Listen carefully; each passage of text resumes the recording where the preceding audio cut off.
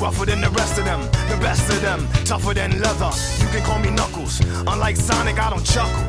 I'd rather flex my muscles. Welcome to NETLORE Episode 3. This time, it'll be hosted mostly by me, your favorite host, Cybershell, and joining me, as always, is, of course, Bedhead Bernie. Yep. Should I call you Bedhead Bernie, or do you just want me to call you Bernie? You can just call me Bernie. I don't know. You can cut that part out then. So last episode, I kind of took the reins for a story that I researched for, and this episode, it's Cybershell's turn, and he has prepared 13 pages of, notes. I may have gone a little overboard, I'm not going to lie. This is, going to be fucking insane, but I'm excited. So this is about a man named Ken Penders. Do you know anything about Ken Penders? You mentioned that you know who he is, but you don't know the deep lore. Of course, you're not a big Sonic dork. I don't know the deep lore. I just know that he had these ugly echidna characters or whatever, and he was part of Archie Comics. Not inaccurate. And he got kicked out, and also that movie pitch. But I don't know if you're gonna go into that later. Right. See, I honestly wasn't such an expert on this, but I wanted to do a deep dive into it. I didn't want to just show off some ugly looking pictures and be like, look how weird this looks, and that's not a substantial enough episode for a podcast. So I didn't even mean to, but I sort of accidentally ended up doing a little entire look at his entire career or whatever. So why don't we start at the beginning? So who is Ken Penders? He's a professional comic book artist and writer, best known for his work on the Sonic the Hedgehog series published by Archie Comics. He was born on September 29th, 1958, I think. Because even that I'm not 100% sure about. Confirmed? You don't know that? His date of birth is not listed on Wikipedia. So yeah, this is just kind of funny. How did you find that? Okay, so the Sonic Wiki has his birthday as September 29th, and celebsagewiki.com says he was born on September 28th. And that also he was born in 1958. So whatever, it doesn't even matter. I'm just trying to give you a general idea that he's basically a boomer. He's 60 years old, just so you know the time frame that he grew up during and whatnot. I just thought it was kind of funny how the first fucking thing I went to put in the script, this should be the easiest goddamn piece of info on anyone. I couldn't even find it right away. I don't want to sidetrack you too much, but are you going to go into what other stuff he did in comics? Because I don't really know anything else he did other than the Archie comics. Yeah, again, I'm not going to do a super deep dive into it, but I was going to just briefly touch on before he worked on Sonic, he did some work on Marvel and DC properties and stuff, or was Captain Atom and the Green Hornet and stuff like that. Oh, that's his art? Yeah. This is what his art when he was in I guess the 80s or whatever, and working on just It's pretty good, actually. Yeah, so this is the thing, I don't want to jump the gun here, but I'm going to get into this later, which is that he's not that bad at drawing human characters and stuff. It's sort of just, we'll get into it. Okay. The other main, I would say the main thing he's known for besides the Sonic comics within the industry, was he did a lot of work on some Star Trek comics. He's an artist and a writer, so sometimes he would get hired just to do art, and sometimes he would get hired to write, and sometimes both. But so before Sonic, he was just another comic artist. Exactly, he was just another licensed comic artist guy, and nothing too fancy. Although this is an interesting, this blew my mind. I had no idea about this, but he actually had worked on a comic adaptation of a video game before. There's a Zelda comic in the 80s. He contributed one story to one issue, but he still did it. He posted these Was he a video game fan? Oh no. So okay, I can get into this. So how did he get his job on Archie? So in 1993, the editor for the Sonic comic at Archie learns that the book's first writer might be leaving. So he approaches a guy called Mike Kantorovich and asks him if he wants to work on it. But Mike wasn't familiar with Sonic, so he contacted Ken Penders because he knew Penders' son was a Sonic fan, apparently. And that's how Ken got his job, due to a collaboration with this Mike guy. And eventually, he debuted a story in the 11th issue of Sonic the Hedgehog. Let me briefly explain the Sonic comic if you aren't familiar with this. So the setting of the Sonic comic is based on what the old Saturday morning AM cartoon, which was Sonic and his freedom fighter pals fighting against Robotnik. It takes place on a planet called Mobius, which is sort of just a weird thing made by the Western canon of Sonic, if that makes any sense. That wasn't part of the Japanese lore, but it eventually became part of it permeated its way into the comics and stuff. Interestingly, the setting was sort of based on that cartoon, but the tone of the comic was much more in line with the other cartoon, which was called Adventures of Sonic the Hedgehog. Yes, there were two Sonic the Hedgehog cartoons running at the same time, if you didn't know. So wait, was it more lighthearted or was it more serious? It was very lighthearted and silly. There's not much to go on with Sonic as the games. There's not a lot of source material to sink your teeth into, so they had to make up a bunch of stuff. The comic does have a bunch of OCs and stuff, which sometimes people make fun of, but they really didn't have a choice, especially back in these old days, to just make stuff up like that. Was Sally invented for the comic, like Sally Acorn? Sally and the Freedom Fighters, they were made for Saturday morning. Sat AM? It's called Sat AM. That's why I keep calling it that, yes. So they were created for that. So they are technically like, that was a pre-existing thing, although that show would only run for like 2 seasons and then end, whereas this comic would go for years. I mean, years. Like this ran for 290 issues on a monthly schedule. So what year did it end? I'll get into this later. But it did, because it ended and had a reboot. Okay. It lasted longer than you would expect as like a 90s property. Way longer. It was actually the longest running comic based on like a piece of media that was never rebooted at any point. Because like comics like, Superman and stuff, those will be going on for a long time, but they like get rebooted all the time. Yeah, there's different versions. I'm not a big comic expert or whatever, but... Oh, wait, so it was like a single storyline? Yeah, it would start out extremely campy and silly, but over the years, lore would accumulate, and then eventually like it would start to become a little bit more serious and melodramatic. Let me just get this clear. Like, it's worth emphasizing that the Sonic comic was worked on by like a bunch of different artists and writers. Like, it wasn't just Penders doing everything like that or whatever. And although he would end up contributing quite a lot over his years on the comic, it's not like he did a majority of it or anything. It was a collaborative effort. It's just that Ken got on pretty early, and he was one of the first guys to start laying down like the foundations of lore. So like a lot of his characters and concepts became integral parts of the comic. So he undeniably played a pretty significant role in shaping it. So Ken was like right there at the beginning when it started shifting towards more serious stuff. Yes, exactly. Like the first 10 issues are full on silliness. And then it's still silly for a good while after that. But they begin introducing more like storylines and stuff that would come up again. Other writers would eventually begin contributing more, but like I do feel Penders was one of the first guys to start. Credit where it's due, right? Yes, exactly. And yeah, I was going to actually even say, cards on the table. I read the comic as a very dumb little kid with little to no critical analysis abilities whatsoever. So I really did enjoy some of the stuff he wrote for the comic. I don't want to be like just full hater mode or whatever the whole time. Like I actually enjoyed the Endgame arc, which was like issues 47 to 50. Ken Penders joins Archie after his son is used as a point of reference for why he should work on it. So what happens next? Like what's his first contributions? Right. Yeah, so in addition to like laying down the sediment of lore that would be built upon, he eventually would like take the lead for this Endgame arc that I was talking about. Both Sonic TV shows were canceled at that point, so it was sort of looking like the comic might be over soon. So it was just the games in the comic? At this point, that was the only, part of, Western media, really, that was going on. There was, this thing with the games where, there was a huge explosion of Sonic's relevance and popularity in the early 90s, when there was kind of this lull in the second half, because he didn't even have a game on the Sega Saturn or whatever. But yeah, so Sonic sort of, after his shows went away, they were thinking, this comic might be ending soon. So they ramped up to do this big arc or whatever, where it led up to the milestone 50th issue, and it ended with Robotnik permanently dying, which was kind of holy shit. That kind of blew my mind as a kid. Honestly, yeah, it was sort of strange. Not to spoil it too much, but eventually a different version of Robotnik called Robo Robotnik would come back and take his place. So the original version of Robotnik legitimately died and permanently, basically. There's some weird lore shit where they talked to him once, but he's basically dead forever. Again, this was gonna be the end of the comic originally, but then they changed their mind. They're like, oh no, this is selling well. Let's just keep making these. So yeah, the comic continued after that. Penders wanted to write Robotnik out so he could include his own original villain, but that never actually ended up panning out the way it was. The thing was, the comic was sort of meandered around for 25 issues. So that was 2 years without the main villain, and there was all these arcs about reclaiming the old ruined city Robotropolis, and there was all this weird political stuff. I mean, it was kind of interesting, but it was strange. It was Penders doing the political stuff? Yes, and he definitely did contribute to that. And he wasn't the one that brought back Robotnik. I don't even think he would have done that if they didn't. I'm pretty sure they were given some sort of mandate, you got to bring Robotnik back. Obviously, one of the benefits of having a comic like this is that they can promote the game. So before the Sonic Adventure 1 adaptation, they wanted Eggman back in the comic so they could do a sort of rough approximation of the events of the game. Anyways, honestly, there is just a million funny, weird little Sonic comic things I could talk about. So many weird, just little tangents or whatever. But I don't want to spend too much time getting into the weeds of the comic, and also I don't want to spend too much time rehashing stuff that I talked about in that other video, which is again not necessary to watch this, but I did have a whole video just talking about the Sonic comic. I would be remiss. People would be upset if I didn't mention one very famous Penders issue that people like is called Sonic Live. It's mostly known for this just infamous, horrifying cover. It's sort of a strange issue where it's Sonic's playing the game, but then it's oh, it's a video game, and then he includes these pictures. Are those his kids?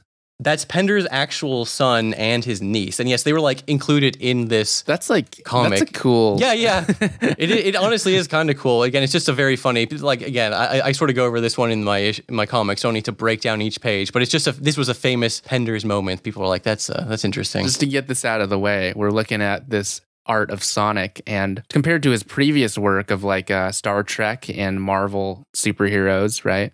Definitely looking a bit off. Those drawings are looking a bit off. Yeah, he has a strange sort of style to it. Like, the art here looks good, but like when you look at Sonic, like look at his nose on that like middle panel. There's just something weird to it. Robotnik and the robots look good, but Sonic looks weird. Yes, exactly. He's more adept at drawing those kinds of things. Let's just put it like realistic, that, more humanoid. Mm-hmm. It would be fun to just talk about every weird thing that Penders did in the Sonic comic, but I just want to focus really quickly on one particularly strange issue that this is an interesting one. This came out in 1998. It's the Sonic Super Special number 7. It's a crossover with Image Comics, which has never once been reprinted to this day.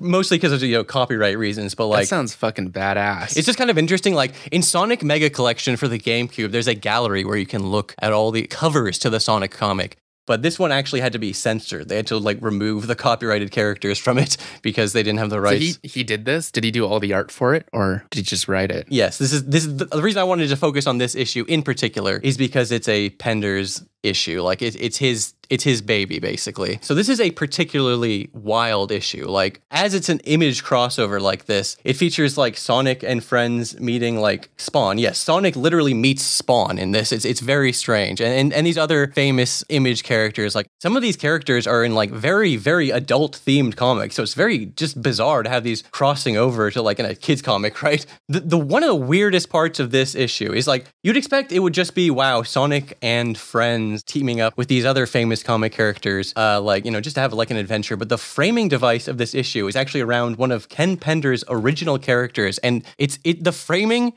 is Again, I don't know if this Image Comics has anything to do with this, but the whole issue is basically presented like it's like an X-Files parody, but it's not like Scully and Mulder, it's Mully and Scolder, you know what I mean? I don't know much about Penders, but this might be an interesting theme to start noticing. Robotnik was going to be written out for his own villain, and here the cause of action is like his original character too. Like, yes, there's some very strange shit going on. Overall, I guess, how would you rate these kind of earlier works? I as a child, I was sort of enthralled by the weirdness of them. Like, I just liked Sonic, so it's like, oh, of course the Sonic comic would have all this bizarre, weird, multi-dimensional lore bullshit going on. Yeah, so it's actually kind of strange. Like you pointed out with the villain stuff, in this issue, there's like another original character, which is just some villain guy. It's funny, he's actually not even named in the issue. You can only find his name, Dr. Ian Droid, by scanning the copyright information, finding his name next to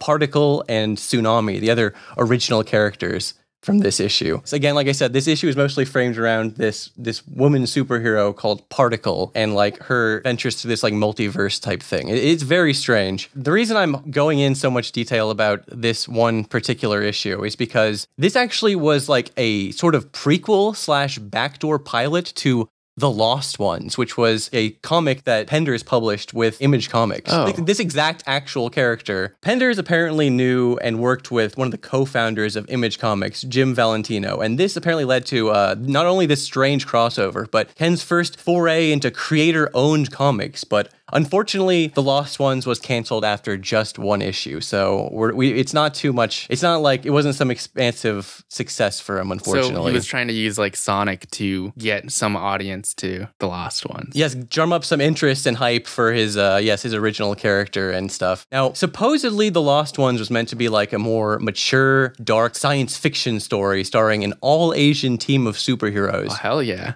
It's set 15 years in the future, and basically Particle is like fighting against these high-tech soldiers and drones, and she's like on the run from the government. It stars Kerry Kurosawa, aka Particle, and the villain, again, he's not named, which is weird, but it's the same character, Dr. Ian Droid, and he's got like an army of like high-tech soldiers and stuff. It's kind of weird. I'm gonna be honest, I'm not entirely sure what Particle's superpower is. Like, according to this, she has the power to control electrons, which like in the comic that basically means she can like control electronic devices and also like fuck people's brains up and stuff. Honestly, okay, so I was a little upset because it's genuinely like nigh impossible to track down any information online about this series that isn't directly from Penders himself. And I couldn't find a full copy of it online or anywhere to like buy it, but you can read the first few pages in a preview on the archived kenpenders.com, which is now defunct. I searched the internet. We'll buy it. We'll buy it for you. And I was able to find a pretty in-depth review, which included some page scans from the later parts. This is on Tumblr by a guy named Robotnik Moon, so thanks to that. Particle is clearly supposed to be like the star, but like a huge amount of the POV of this issue is from like this FBI agent guy. I don't want to get too sidetracked with all the weird plot details, but there's some weird shit here. There's like flashbacks to the Enola Gay briefing and like, you know, the nuclear bomb drop. Like there's all these weird flashbacks that seem like they're not even related. Was he like trying to make his own Watchmen or something? Sort of. So like I'm not 100% sure. I can't 100% guarantee this is the implication, but there's a part where she uses her powers to like fuck up someone's brain and then it's like juxtaposed with like the atomic bomb, like Hiroshima going off in the background. Like it's a very strange. Oh my God. I think the implication is like that Hiroshima might be where she got her powers from. I'm not, again. Is that why he made them Asian? I think so, yes. Because, yeah, the nuclear, she's like a nuclear superhero. Sort of. Again, she's the power of her electron. It's very vague. That's why I was trying to I'm trying to not put words in his mouth here. It's a little confusing. And again, I haven't been able to. You're just theory crafting. I'm just theory crafting. There is this weird thing that will happen where like he will have a character, he'll have her like speak or think in like Japanese, but like not like Japanese characters, like it's just phonetically spelled out like that. And then in the back of the book, he will just like explain in text in like a big data dump at the back. It's like, this is what all the stuff that was meant when she said that. You know what I mean? I haven't read this, but that is funny. The implication of making them Asian so they can have the powers of the nuke. Again, it's pretty cool. That might be a somewhat I hope. Look, even if it's disingenuous, that was the vibe I was getting. It's strange. I want to believe it's true. There's also this weird, like, it's kind of strange. Like, sometimes they'll use, like, I already sent this image, but sometimes they'll use, like, photographed backgrounds instead of drawing them, which, to be perfectly honest, I kind of like a cool mixed media thing in my comics. A lot of comic artists do that, especially indie artists. It's just, right. It's just a way to speeden up the process of it. I've done that before. Definitely. I think it looks cool, but I've seen people online be like, oh, he's lazy for doing that or whatever. I just thought I'd point it out. So, again, I'm not here I don't want to, like, be showing all this stuff and telling you how to feel about it. I just want to show you guys what Ken Penders is up to and what he's done. You know what I mean? Yeah. Was this like Ken's first like truly like fully like his own creation?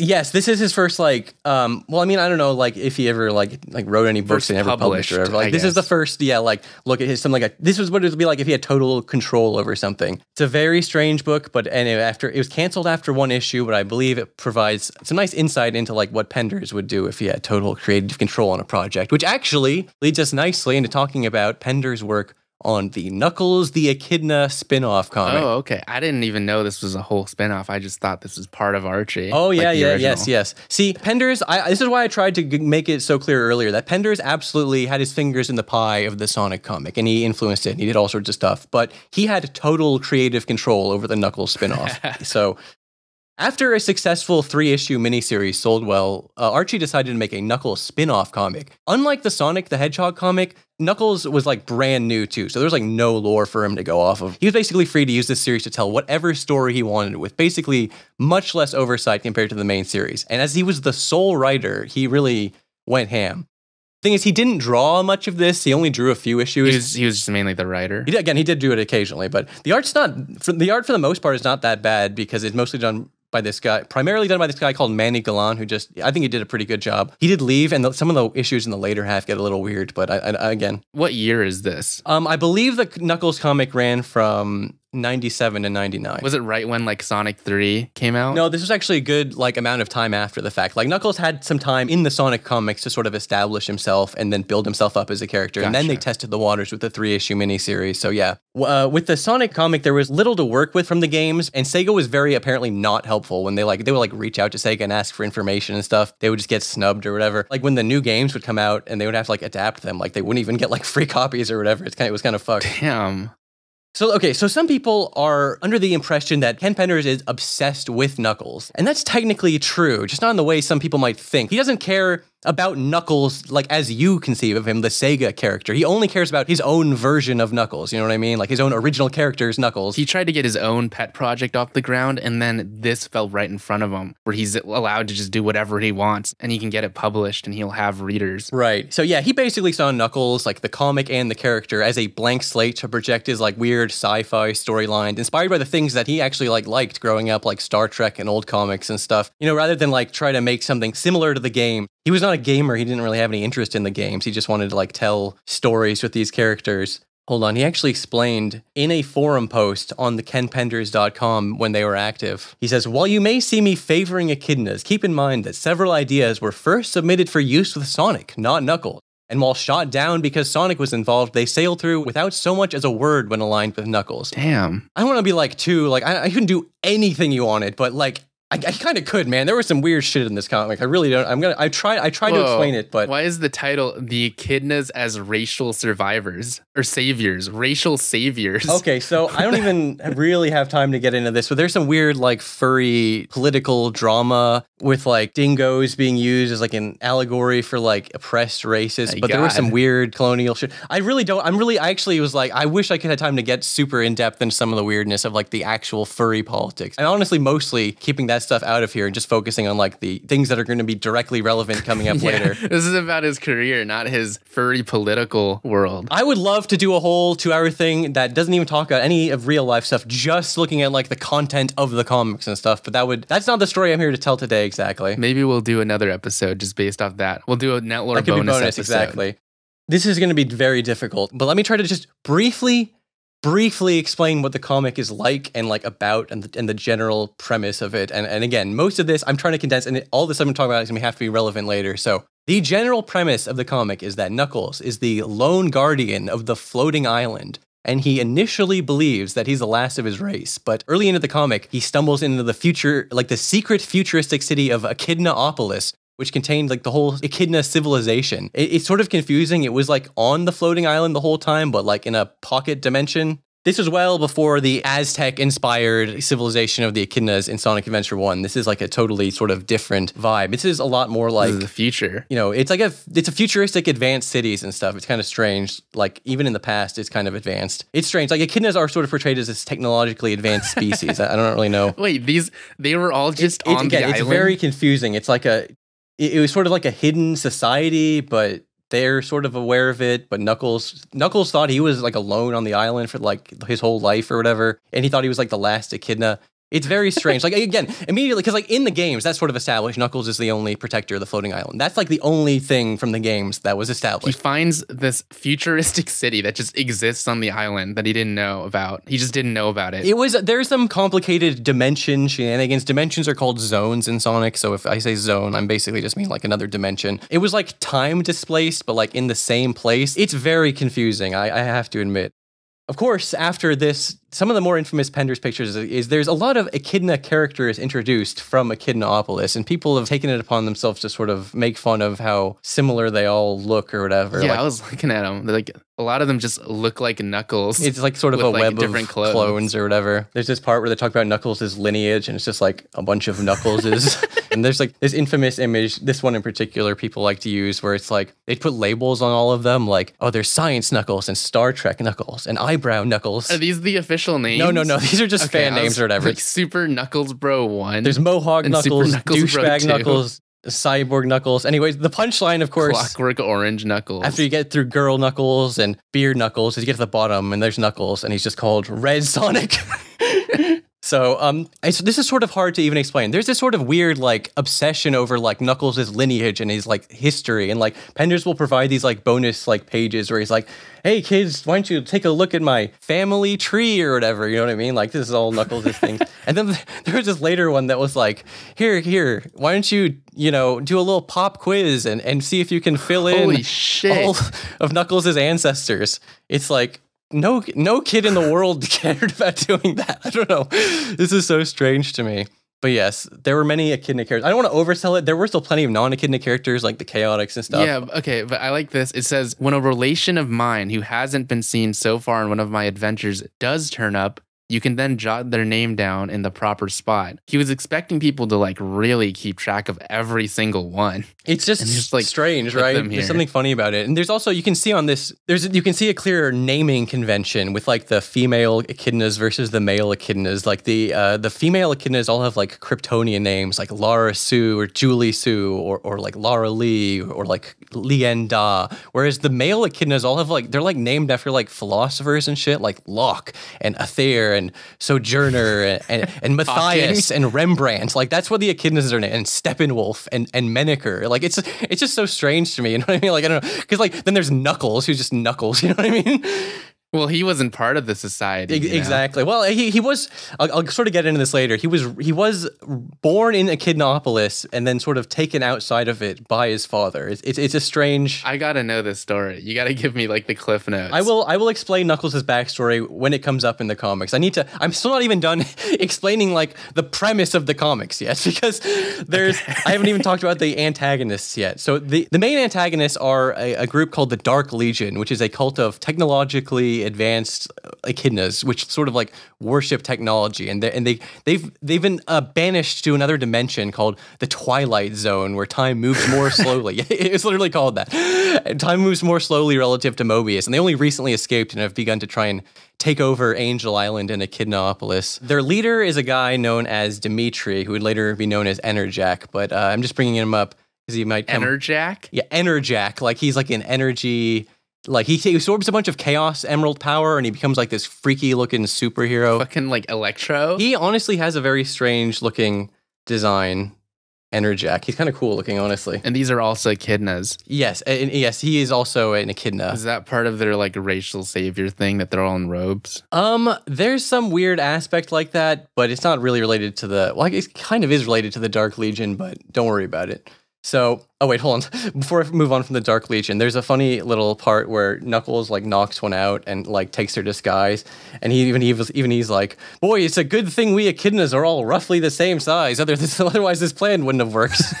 So, one of the most major and important characters of this comic is a character known as Julie Sue, who is like girl Knuckles. She's a pink Knuckles, and she was originally a member of the Dark Legion, but this is a little strange. Like upon seeing Knuckles, she like immediately sort of like falls in love with him. It's sort of complicated because there's this weird thing about echidna biology called a soul touch, where it's like instead of like a mating ritual, as soon as you like see the person you're compatible with, you just like instantly fall in love with them. It's kind of strange. So Julie Sue is his love interest. Exactly. Yes. Basically, another antagonist is Lien Da, who's like Julie Sue's like half sister, and she's part of the Dark Legion as well. She's still part of the Dark Legion. Exactly. Again, if it seems like I'm just bringing up a bunch of weird echidna characters, all this will become relevant later. These characters will become relevant at a later point. Mm-hmm. There is definitely a lot of weird elements to the comic that I don't even really know how to work in. Like one of the major aspects of this comic is that they coexist with a telepathic fire ant society and they're like political partners or whatever. It's very strange. There's a lot of lost societies and like hidden societies in this. It's kind of strange. So another weird thing that sort of comes up is that there's a obvious bend towards making Knuckles like this weird savior character. Like he's like the chosen one. He's going to save everyone. Like there's a part where he dies and he's like atomized, but instantly brought back to life. So he's sort of resurrected. And there's like this part at the end of this arc where he literally walks on water. Like it's not even. Oh my God. It's not even particularly subtle. You know what I mean? Like I'm not like a genius for pointing this out. All right. Now let's talk about one of just the strangest, like I don't even know what to say about this thing. This is one of those strangest Penders moments. This is like certified Penders moment. There's just this interesting part in issue 22. So just briefly, there's sort of an arc about the rise of like echidnas becoming like fascists and they're sort of trying to take over Echidnopolis, and it's not particularly subtle, you know what I mean? There's like some weird Nazi salutes and shit where they're like smashing windows or whatever. But at the beginning of this issue, before the issue even starts, there's a little poem on like the title, like in like a credit page. So let me just read this poem to you. Okay.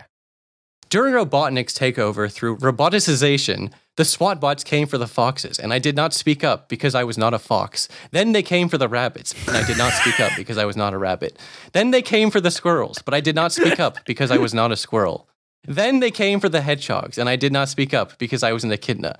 Then they came for me, and by that time, nobody was left to speak up. The fuck? Anonymous.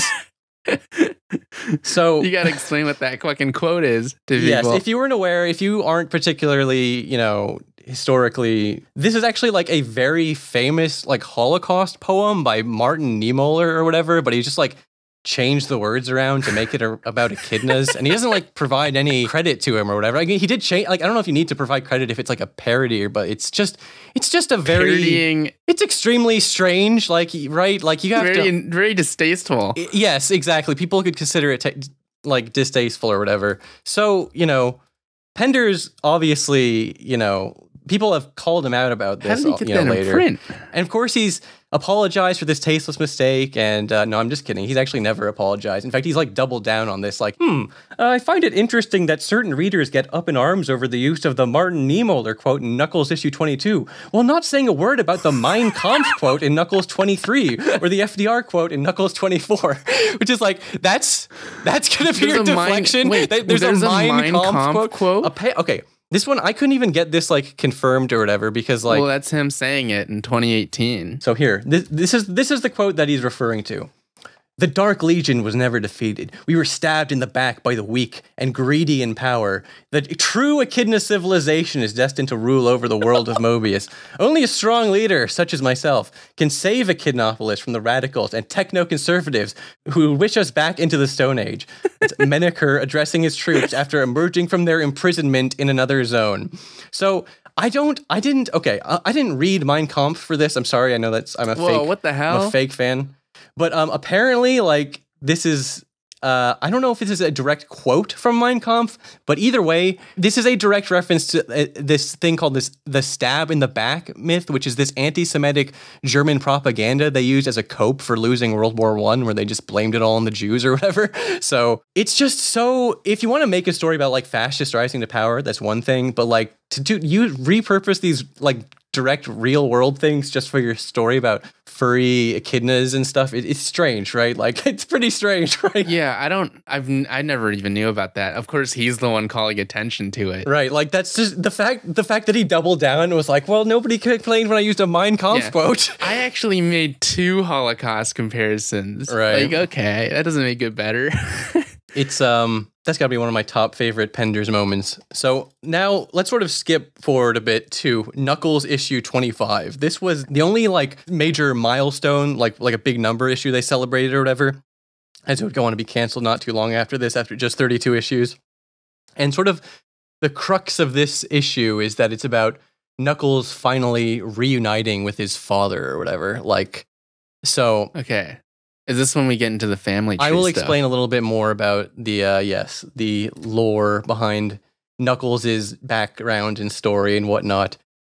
So Knuckles is finally reunited with his father, Locke, who basically looks like Knuckles but wearing a bathrobe and with a little goatee. And like, this is the first time he's seen him since he was abandoned, like, as a child. Let me explain what Locke did. So Locke basically took Knuckles out of his society when he was an extremely young boy and like raised him on his own for a while, like in the wilderness, and lied to him and said he was the last remaining member of his species. Then he jumped into a giant wall of fire, which was actually secretly a hologram, and left Knuckles on his own to like fend for himself and like grow up on his own.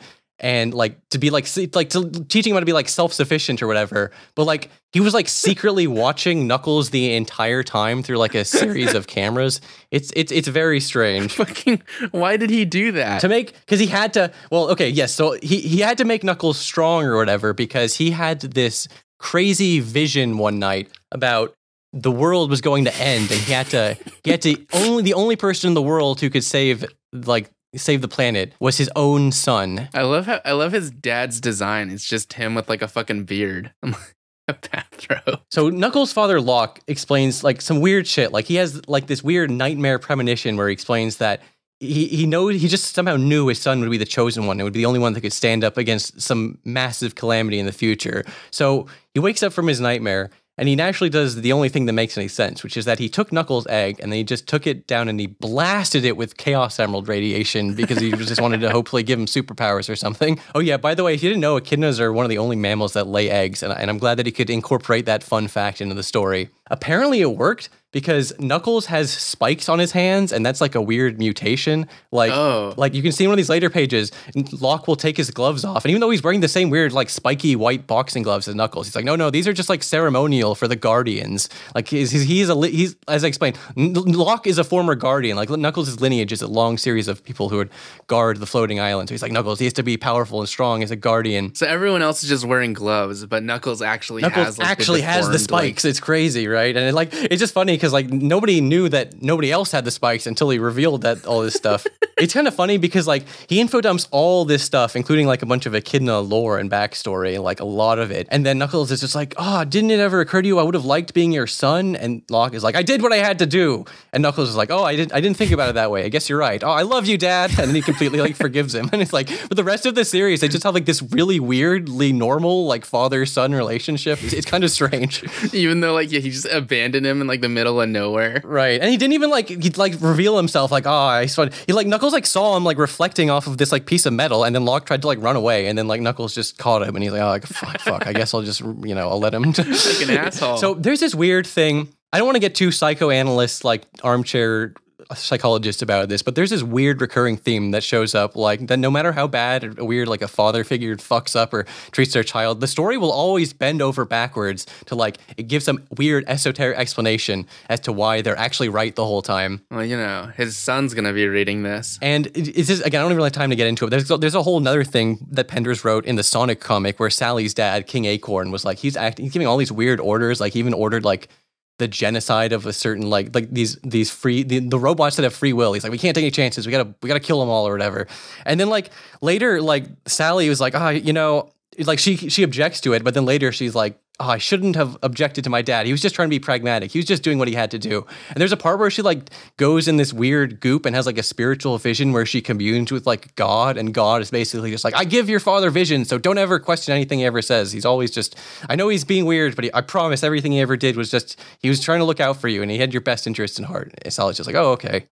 So there's this weird little like editor's box that says, you'll have to check out an upcoming Sonic Super Special featuring the epic Knuckles 20 years later to see the full story. Now that promised comic, like Knuckles 20 years in the future special, never actually materialized, presumably because the comic got canceled. But just keep that in mind because it will be coming up again later. Okay.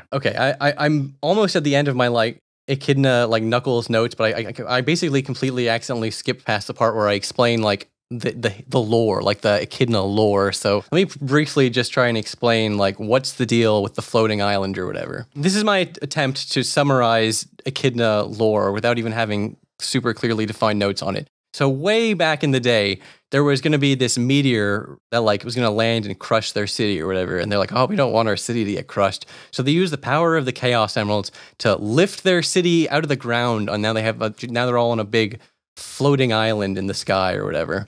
After a while of just sort of floating around, some of the echidnas here decided that maybe we should land back in the ground or whatever. And like apparently after like, there's some boring political stuff where like goes in front of a council and he explains why we should go back in the ground, and they decide against him. And this guy's like, that really pisses me off. So there's a bit of a brief Echidna civil war over this, and like there's some drama where some guy absorbs a bunch of Chaos Emerald energy and he gets like really powerful.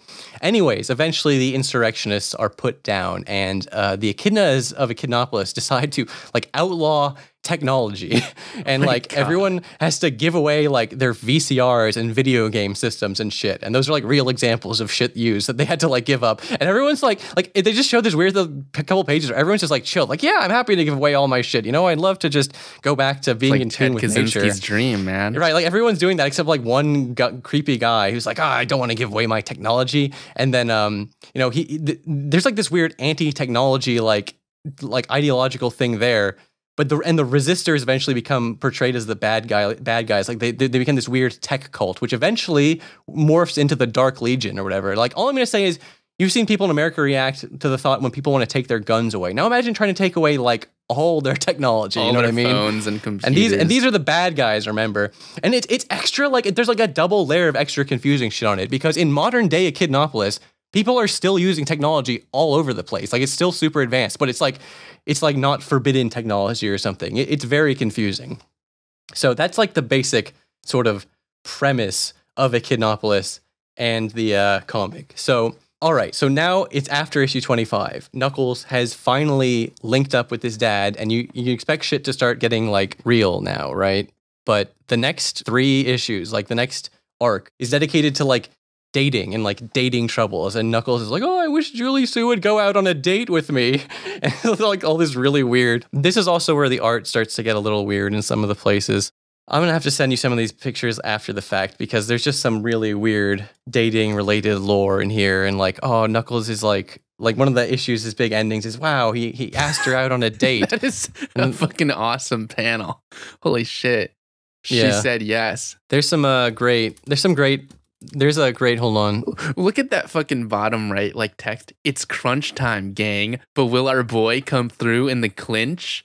What does that mean? I don't even know. I don't have any pictures saved for this, but every time Vector talks, it's like Penders' attempt at like urban speak, and it's very cringy and whatever. That sounds awesome. I'll look for stuff to show on screen for that. Oh my god, Vector talking about fucking drive-bys. Yo, B, don't you know drive-bys can hurt somebody? It's very strange. I have to admit, it's a very strange like way to write a character. This is when his dad has to like sit Knuckles down and explain like the process of echidna mating biology he doesn't to Knuckles. because he just grew up in a fucking forest or whatever. Does Sonic appear in this at all? Occasionally Sonic would show up. Like there would be a little bit of crossover between these comics, but nothing too major. Okay, so yeah. So there's a part where Knuckles is like, he like shows up to his dad's place and his dad is making pancakes. Again, this is like immediately after they've been reunited after being separated their whole life. And he's like, oh, look what the cat dragged in. I have some breakfast. And he's like, you okay, son? Looks like something's on your mind. And he's like, I was wondering about why boys and girls get together. And he's like, and his dad's like freaks out. And he's like, what do you want to know? And he's like, it's Julie Sue, Dad. I feel weird whenever I'm with her. And he's like, yeah, I'm like happy and mad at the same time. And it's like, I think she's angry, but I think she wants to be friends. I was like, how is that different when you're with other friends? And he's like, oh, but I get along great with my other friends. It's like, sure, Vector can be a pain at times, but he's okay most of the time. And his dad's like, are you friends with other girls? And he's like, I don't even think about other girls, Dad. He's like, sounds to me like you've been struck by the soul touch. He's like, soul touch? What's that? He's like, we echidnas tend to develop our intellectual side more so than any other. So it's nature's way of balancing the scales. And then there's sort of a... Okay, there's actually a page you can skip here. So then it goes, nature has provided us a means for us to recognize our life partner from the opposite sex. Oh, that means the boy and the girl are compatible, right? It usually works that way, yes. Then what happened with you and Mom? It was just funny because Locke is like divorced from Knuckles' mom because she didn't like that he stole Knuckles and threw him out in the wilderness, but he wasn't able to be raised by his mother. He had a nightmare. He's like, good question. I've often wondered that myself. I guess even the best of relationships require a lot of work. And then Knuckles is like, I get along great with the guys. It's Julie Sue I have my problems with. Wouldn't it be easier if guys hung around with guys and girls hung around themselves? Girls stuck to themselves? He's like, probably. But eventually they'd want something more. And he's like, more? He's like, oh, why don't we figure out what to do about your feelings for Julie Sue before discussing anything more? So Knuckles basically just asks his dad, like, oh, come on, Dad, can't I just be gay? And his dad's like, no, don't worry about that, son. I like that he oppresses his dad. He's like, aren't you divorced? Yeah, he totally calls him out. It's so funny. I don't know why. That cracks me up. It is just a weird thing. Like, Locke is a very, like, shitty character, but he's always portrayed as, like, doing the right thing. It's really funny.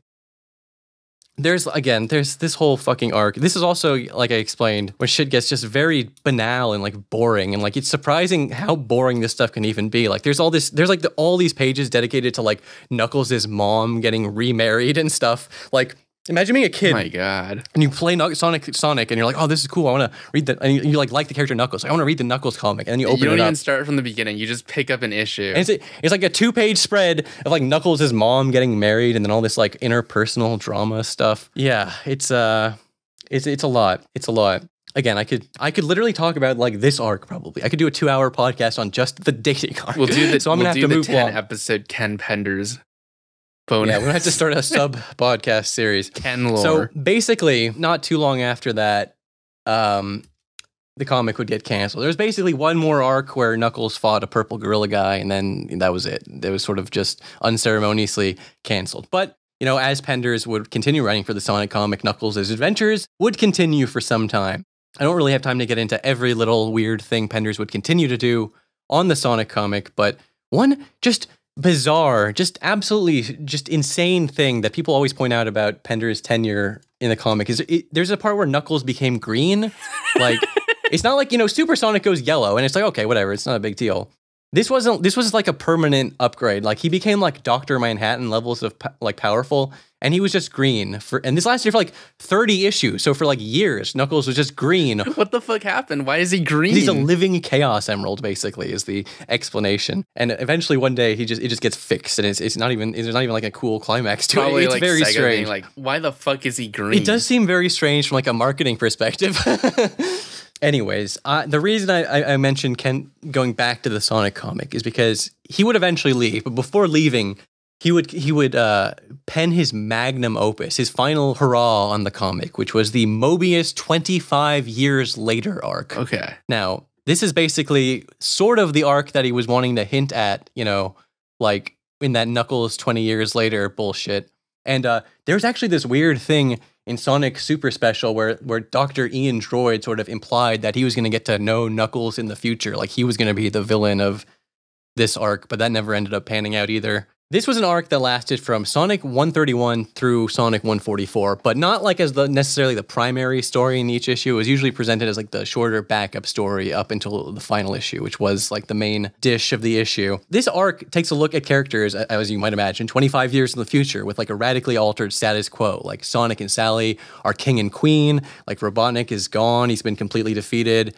Knuckles and Julie Sue have this teenage daughter now called Laura Sue. She'll be important later. And honestly, I was sitting down to like do a real like thorough breakdown of the Mobius 25 Years Later arc, but I just could not handle it. It was so fucking boring. It is like peak Penders. It is nothing but people standing around and talking the whole time. Like, you'd think they'd take advantage of this unique scenario and setting to like tell some interesting, cool future stories, but it's just people talking about stuff and like standing around. And it's not even like interesting, good things. It's like weird, boring stuff. Like, it's like all social aspects. Like, oh, we're king and queen. We have to worry about all these like social responsibilities we have to gather. You think it would take advantage of the interesting like scenario, but it's basically them just talking about weird, boring stuff related to their social status. Like, who could forget riveting issues like My Dinner with Sonic, or Slumber Party, or Girl Talk, where they're literally the whole episode is just them gossiping on video phones the entire time. Jeez, this is what they did for the future episode. Right, exactly. This was like an arc, and people were kept expecting interesting things to happen, but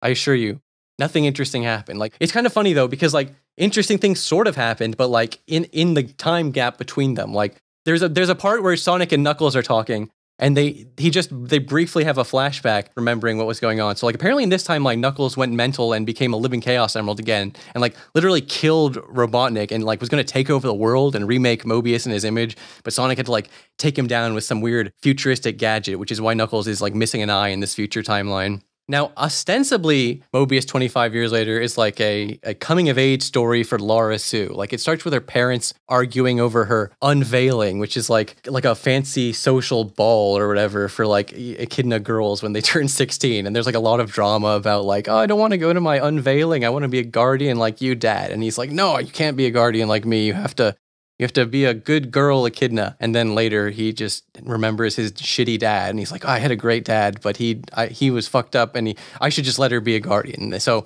she gets to be a guardian because Knuckles just decides to change his mind. Anyways, the real conflict of this arc is basically just a bunch of characters get in a room and they start talking about weird science bullshit, like, oh, the fabric of reality is breaking down because of all the weird shit that's happened in the past. So all the characters gather around to talk about it, of course, and they decide they need to send someone back in time. And basically the only thing that really happens in the entire arc is that it ends with Sonic stepping into a time machine, and as it activates, both he and Laura Sue suddenly disappear. So it literally ends on a cliffhanger too. Anyways, after working on the comic since 1994, Penders eventually left the series after issue 159.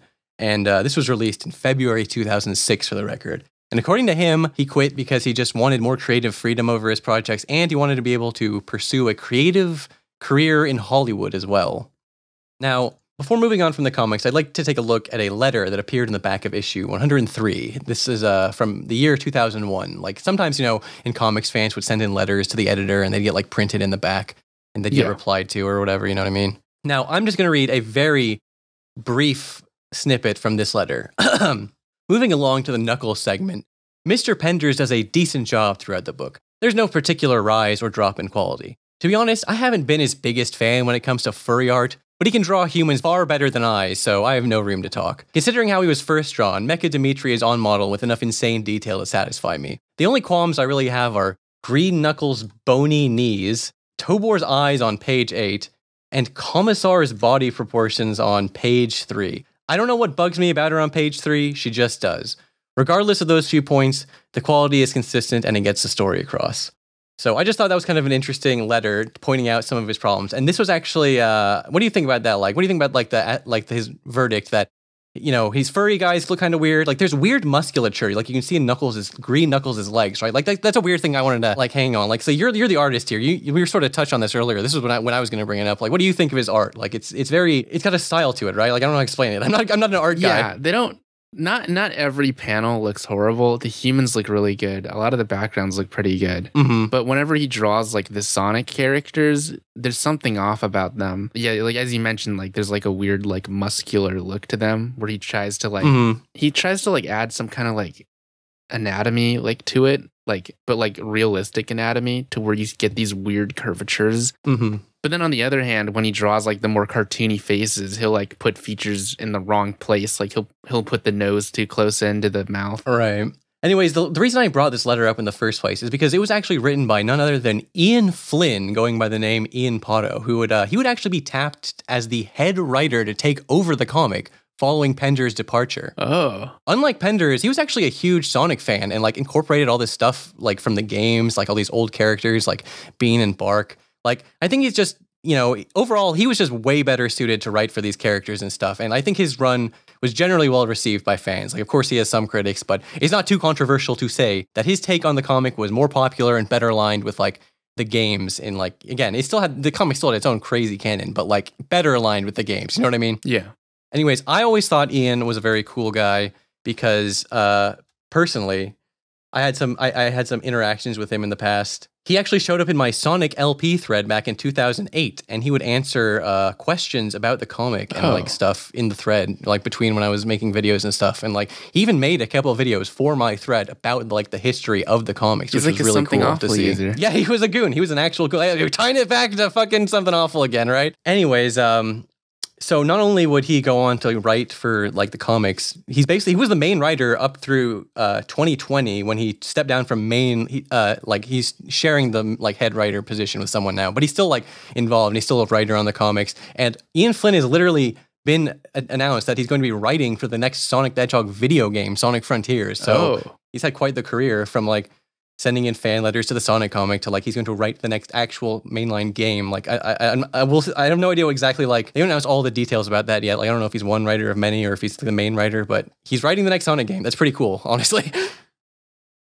It's time to get into one of the main reasons anyone even knows about Ken Penders in the first place. And this may come across as me laying this out in perhaps more detail than is fully necessary, but only because I myself have been guilty of like glossing over some of the finer details of this in the past, which is that we're entering the lawsuit saga, where this is like, well, let's begin where it began, I suppose. So on January 1st, 2009, without Archie's knowledge, Ken Penders filed a copyright for every single one of the characters that he created during his time on the comic, which is a rather extensive list. I'll show it later. But in April 2010, the U.S. Copyright Office actually began certifying his copyright claims because apparently that's just how like they work. Like they'll certify your shit, and if like you have an issue with someone trying to copyright something, you have to reach out and stop them.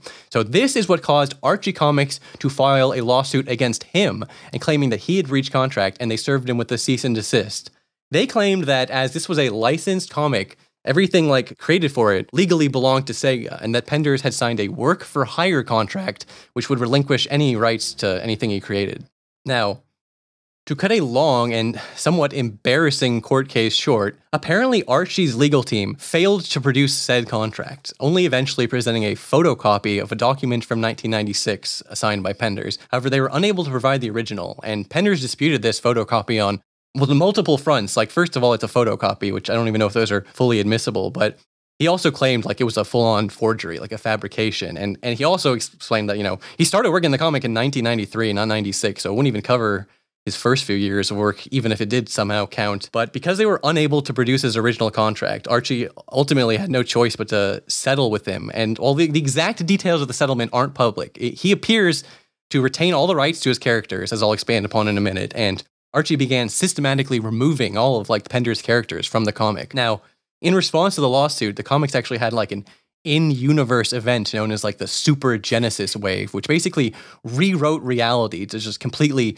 soft reboot the comic without any of these characters owned by Penders. And getting rid of all the like echidna shit. Which it can't be, yes, exactly. All the echidna shit's gone. And it can't really be overstated how like he made a lot of characters, and a lot of them were pretty like fundamental to the status quo of the comic. So this was like a major shakeup to like change things and like sort of keep it more, and they changed the reality just be more in line with the games and stuff. And in addition to that, you know, lots of little tweaks. There were a lot of strict mandates handed down about what they were and weren't allowed to do, specifically like with family members to main characters and like romantic relationships. Basically, they didn't want any like future Penders situations, you know, like, but like lots of little flavor from the comic was stripped. Like the planet was no longer Mobius anymore. It was just Sonic's world. You know what I mean? Like a lot of things people had gotten used to after like years, many years reading this comic. People like, it totally changed the status quo. People were like, some people were upset. I got to say, I don't know. There's this interesting fan interview from 1999 here where Penders actually sort of acknowledges that he apparently seems to understand, like, he seems to mention that Sega would own all of his characters. Like, he knew that. Yet, apparently, he just changed his mind. He's like, oh, I was just misinformed about the legality of the situation. And I mean, he did get his characters, so I don't know.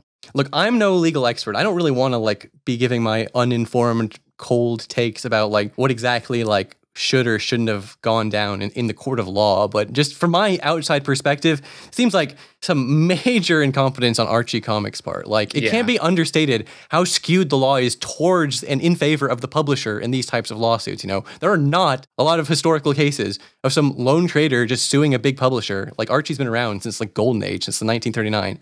Like, they should not have lost his case.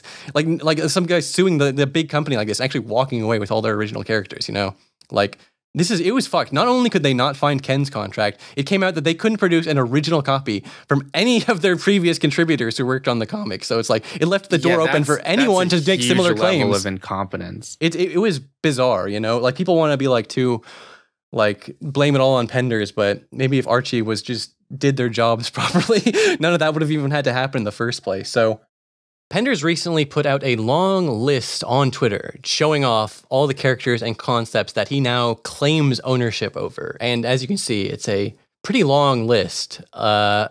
There's some interesting things on here like Evil Sonic and Robo Robotnik, you know. The vast majority of this stuff is just like one-off characters, shit nobody gives a fuck about. But there's just some funny stuff on here. Some of his funnier named characters, like you can see one called Sleuth Doggy Dog, which was like a real... That was a real named character in the Sonic comics. I'm not even making that up. And another, like, it's just funny seeing it in text. Like, he owns the concept of the Fire Ant Society and stuff. You know what I mean? And he owns Echidna Society. Yeah, exactly. And there's this one that just cracked me up when I read this. I just couldn't fathom it. It says Zoot Shoot. It's one of the images came into you in a weird order, but. Yes, he apparently copyrighted something called the Zoot Shoot. So I had to know. I was like, what is the Zoot Shoot? What is the Zoot Shoot? Apparently, the Zoot Shoot is like this slide. It's just a slide, like a little hole where you can go down a hole and slide to the Emerald Chamber in the floating island. Like, I don't know why he felt it was like, I better get the concept of the Zoot Shoot from Archie. Otherwise, this is going to show up in a game. I don't want them to be making money off of my Zoot Shoot concept, and I need to have full... Why is it called the Zoot Shoot? What does Zoot know. Mean? That's just what the hole is called, okay? But yeah, so there's the Zoot Shoot and whatnot. So yeah, actually, like I sort of alluded to earlier, Ken actually inspired another guy, a former editor who worked on Archie, to sort of sue them over ownership of characters he had. Like specifically, he wanted the character of Mammoth Mogul, who was a sort of important original character antagonist who would show up in a few different arcs. But like the weirdest thing was like, even though the case was eventually like dismissed against him, like he did not win this case, he was still trying to sell like Mammoth Mogul merchandise. It was extremely strange. Wait, he lost? Yeah, the case was eventually dismissed. I don't know. The full details of this case are not super well known, but like I'm not entirely sure what went down. But like he really wanted to sell like it's just so strange to me. Like he was offering to sell a Mammoth Mogul like like comic book, like 32 full pages. Like obviously that didn't exist yet. And like he's like, you can order an official Mammoth Mogul DVD brand animated series when it's like he doesn't even have concept art to show. This character does not look good. It is a very it's not like I don't know why like you would like think, oh, people are definitely gonna be clamoring over themselves to buy like Mammoth Mogul merchandise, you know what I mean? Or like, and in Penders it like had the same thing where people make fun of like nobody cares about most of your original characters. Mammoth Mogul trading cards, right? For $3. It's just so strange. Yeah, this is all by a guy called Scott Fulop. It's this is a whole this is another saga that I don't have time to get into. I just thought it was worth mentioning that like Ken really opened the door for like a lot of weird lawsuit bullshit. Honestly, if all this like owning an alternate version of a character, like how can Penders own evil Sonic? That doesn't make any sense, but like it's not as unprecedented as you might think, honestly. There was a bitter legal battle apparently between Todd McFarlane and Neil Gaiman over the rights to Medieval Spawn, who was a character created in a guest issue by Gaiman, and like now he owns like 50% of the rights to him or something. Or there was some weird trade where they like he traded the rights to one of his original characters and then McFarlane could keep Spawn. That is a great design, Medieval Spawn. Yeah, it actually is kind of cool. But yeah, apparently like that kind of thing is not as uncommon as you think. Like there's insane legal battles over the rights to like Superboy versus Superman, you know what I mean? And like, is that a recently? Unique character? Did you see that Scrat actually got one? Oh back? Yeah, I did see that. What the fuck? This is so weird. Yeah, I guess it's sort of related. Yeah, like the creator of Scrat from Ice Age, like the little squirrel guy. She like created a character extremely similar. It was like Scrat but with a Q instead, and like I don't know why she apparently just recently was able to win like a lawsuit, and she has the intellectual property. Honestly, actually, literally, my next note is that I would just like to, it says, I would like to take a moment that regardless of how you feel about Penders personally, like, you know, siding with corporations over creators is pretty cringe, and comic artists and writers should be paid more, and they should get royalties, and they should be able to retain the ownership of their characters.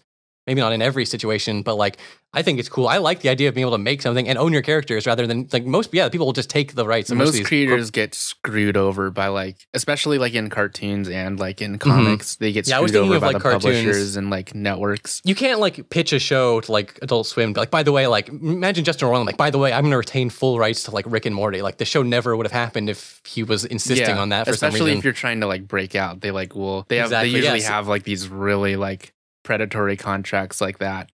But I mean, it's like the opportunity cost, I guess. I just wanted to make it like clear, like the Penders victory was honestly kind of impressive, unprecedented, and like just it's a strange situation. The result of fucking Archie's incompetence. How his Archie lawsuit went down. And if you thought we were done talking about lawsuits, then guess again, because that lawsuit probably only happened so that this lawsuit could happen.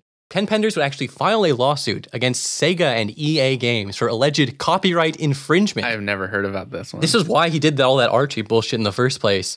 Like it seemed like I don't know if he's actually explicitly stated it, but it really seems like one of the main reasons he did that one first. Well, they were sort of running concurrently, but he had to settle that one before he could proceed on the EA Sega one because he wanted to secure the rights to all his old characters because in September 2008, BioWare released an RPG for the DS entitled Sonic Chronicles: The Dark Brotherhood. Now, this game's fucking sucks. There's a whole... yes, exactly. There's a whole... I'm have to really restrain the Sonic nerd in me, and I'm only going to be mentioning the parts of it that are directly relevant, which are a few plot details. So, in 2001, Penders claimed that the Nocturnus clan and Shade the Echidna from this game were too similar to his intellectual properties of the Dark Legion and Julie Sue in particular. And that's why he sued them. He's like, you ripped me off or whatever. So let me just briefly explain this. In the game, the Nocturnus clan, also known as the Dark Brotherhood, is a long-lost race of technologically advanced echidnas who are banished to a dimension called the Twilight Cage by Knuckles' ancestors. And a female echidna from this group, named Shade, defects and teams up with the heroes. And just to refresh your memory, in the comics, the Dark Legion was a race of technologically advanced echidnas who were banished to a dimension called the Twilight Zone by Knuckles' ancestors, and a female echidna from this group named Julie Sue defects and teams up with the heroes. So they did rip them off. You could make a very long, coherent argument about why the events of the game are totally different, and why Shade is a totally different character from Julie Sue, they have different personalities or whatever. But regardless of how you feel, there are some undeniable similarities in that setting. You know what I mean? Like, this is not some frivolous lawsuit. Like I've seen some people completely. They took some inspiration from it. It's not even remotely outside the realm of possibility. It's clear that while working on the game, the people at BioWare did actually look at like weird old Sonic shit. Like, you know, they included SWAT bots who were a main staple from the comics. They technically were created for the Saturday morning AM cartoon, but like if they were willing to be looking at like the Saturday morning AM cartoon for inspiration, it makes perfect sense that they'd be looking at the comics too, right? Like that basically just proves that they were looking at all these weird corners of Sonic lore and media for inspiration in the game. Again, you could argue that like they should be allowed to take any concepts from the comic they want because those concepts should belong to Sega and Archie should have been able to secure them. But the fact of the matter is that those concepts did belong to Ken Penders because of that lawsuit. You know what I mean? Yeah. So it's again, to once again cut a very long legal battle short. This case was actually eventually dismissed, but it's not like as cut and dry as some people seem to think it is. Like it wasn't like the judge summarily ruled like, oh, it wasn't plagiarism or whatever. Penders was actually unable to proceed and forced to limit his legal action due to the statute of limitations based on like how old his comic was or something. Oh. I don't know, again, I don't know the super fine details, but he has explicitly stated, and people have said like it was a statute of limitations thing. Like, however, if these characters from the Sonic Chronicles, the Dark Brotherhood, like Shade, are ever used again in another new game, then he would have grounds to refile his claim and sue them again. Of course, this will never happen for a number of reasons. One of them being because first of all, shitty game. The game didn't even do well, and nobody wanted a sequel. It wasn't good, and like even if that somehow was what happened, like they just would not do it now because of all this legal bullshit. Of course, I originally, before I knew any Penders lore, I was under the impression that he was just some sort of lawsuit, like he's doing a bunch of frivolous bullshit. But the more I looked into his like legal case, like the one area of Penders I will sort of stick up for him is like I don't think his legal cases, regardless if like people hate him just because the consequences sort of destroyed the Archie comic. Again, destroyed is a strong term. It was still fine after that, but you know what I mean? It sort of destroyed the original continuity, you know what I mean? Some people were very connected to some of those characters and stuff. So people out like there's some real Penders haters out there who really want to gloss over. They did have some legitimate points in this case. Again, you could make a coherent argument that it shouldn't have counted as ripping off, and he could have lost or whatever. The point is, the case didn't even get settled one way or another, so I don't feel comfortable saying he definitely should have. Frivolous as it may seem. All I'll say is BioWare could have chosen any possible group to be the antagonist besides a ancient race of technologically advanced evil echidnas. You know what I mean? That specifically seems very. It's very like similar. they could have literally made the game about anything. I mean, the whole point of the game was like, designs also like they don't look exactly the same, but they do look somewhat exactly. similar. They're not 100%, but there's not nothing going on there. Again, it's strange. Not like the designs don't look similar itself. It's just the like concept. Like there's certain elements of it. Exactly. The events of the game aren't that similar to anything that happens in the comic. Exactly. It's more like the reasons for Shade defecting and Julie Sue defecting are totally different. Like the Shade was going to get killed by some guy. Like she was betrayed, whereas Julie Sue had the soul touch bullshit going on. But moving on from all that sort of, obviously. This case sort of just was dead in the water, and Penders had to just sort of move on. The Sonic comic continued on in that post-reboot continuity for a while, but eventually, after 290 issues, it was canceled in December 2016. Now, honestly, that's 290 like monthly issues is a pretty fucking good run, like even by comic book standards. It was sad, but it wasn't like, Sonic had a pretty good like comic, you know what I mean? And some fans like to really blame Penders like directly for the comic's cancellation, even though the cancellation was like years after his lawsuits or whatever. Although to be fair, the comic did happen to end just a few months after all that Scott Fulop bullshit, but like that didn't even pan out in his favor. So who knows how much ultimately. Obviously, the legal situation clearly didn't help. Like, it wasn't good that it happened to Archie, but it would be grossly underselling how incompetent Archie was to just blame it all on Penders. It's a bit of a reductive view of the situation. There's probably a bit more going on than that. I mean, comics as a whole are kind of a dying industry. That too, honestly, yeah. And that is a weird thing, honestly. Yeah, did you look at the sales numbers go down or whatever over time? But looking back on it, like the 90s, like it was just this interesting period of time where like these companies were way looser with their IPs. Like, Nintendo allowed that live action Super Mario Bros. Movie to happen, and Sega would allow these insane echidna comics to go on with like no oversight. Like that, none of that could ever happen today. So I will always appreciate like the weirdness of those early comics because we're never going to get anything quite like it. You know what I mean? Yeah. Now, just as a quick aside, it's not super relevant, but back in 2018, a new Sonic comic will be launched by IDW with Ian Flynn as the head. And again, this was even more closer in tone and setting to the comics or to the games than the post reboot comics were, if that makes sense. So they still just tell its own stories and has its own interesting original characters. And honestly, I think the IDW series is pretty good. So the Sonic comics are doing just fine these days. So even if you hate Penders or whatever for some reason, just the comics survive. Like, they survived all that bullshit. I mean, it's a different comic. The Archie comic and the IDW comic are technically two separate comics, but there's a Sonic comic going on. Whatever. Exactly. Like, there's no Freedom Fighters or whatever in the IDW one, and they're probably never going to show up again. Save your Knuckles.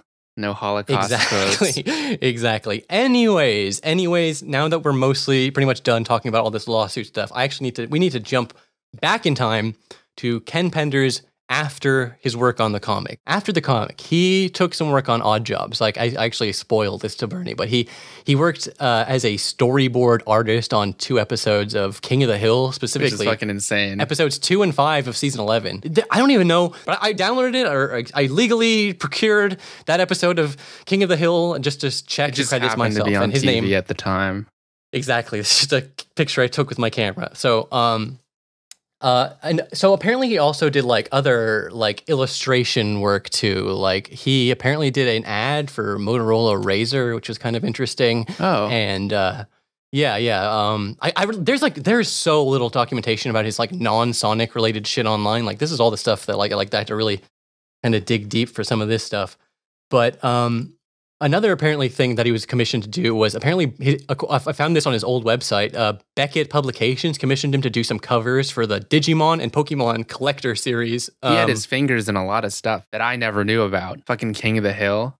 It's crazy. These are the comics. These are the magazine covers he did for Digimon and Pokemon collectors. Look at that Sonic, man. You would have never guessed that this guy was behind like an entire like side series of the Archie comics. Like, if you look at that Sonic, like the other characters look at his face. I know, right? It looks so weird. It's so strange. Like, it's just, you think he would have gotten like more like he's probably drawn Sonic so many times over the years. It's like, I don't want to say he's degrading or getting worse exactly, but like, it's just strange. Like, it almost seems like he's gotten worse or he's getting worse. That might be true. Honestly, I don't even know. I'm not an artist. It's kind of pussyfooting around, but I just don't feel comfortable making coherent, like deep art criticisms, but it's strange looking. I'd rather just show you, the viewer, and you can decide how you feel about it all. I will tell you how to think, viewer. That was just some of the stuff he'd done after working on the comic, but I actually need to go back one more time. We need to go back to around 2002, and I don't want to get too bogged down on this tangent, but there was some interesting drama between him and a guy called Ben Hurst, who was a writer and story editor for the Sonic Saturday Sat AM TV series. And he was attempting to pitch some kind of continuation to the series, and he explains what happened in a post on the alt.fan.sonic-hedgehog news group back in 2005. Oh, shoot, with this like a fucking Google like group? Yeah. This was, this is basically what Hurst said, and I'm going to just read this out. Okay. I did consult with Deke to see if there was a way to generate some enthusiasm for a feature film to be the 3rd season of Sat AM. I was given the name of a Sega executive and had a most pleasant conversation. She had to go to a meeting, but she said she would like to talk more about the idea. The next day, I got a call from Ken Penders, who had been alerted by his contact in their office that I was interested in getting a Sonic movie going. I generously offered to include him in the effort and told him my strategy. Get Sega to become invested in the idea by hiring us to interview their creative game designers, execs, etc., and see if we could develop a storyline that would fulfill the 3rd season and simultaneously give them creative ideas to develop new games. A win-win situation. Then I called Sega back, but I was shocked when the exec lit into me, telling me people pay us to develop Sonic products, we don't pay them, and then she hung up on me. Obviously, Penders had related my strategy to them in a less than flattering way. Thanks for the knife, Ken. So I gave up. Later, I was informed by friendly fans that Penders had written in his message board or someplace that Ben Hurst doesn't know how movies are made in Hollywood. Hey Ken, read Adventures in Screenwriting by William Goldman and get some humility. Then he dropped hints that he would be the writer for a big Sonic feature film. That was 3 years ago. Okay.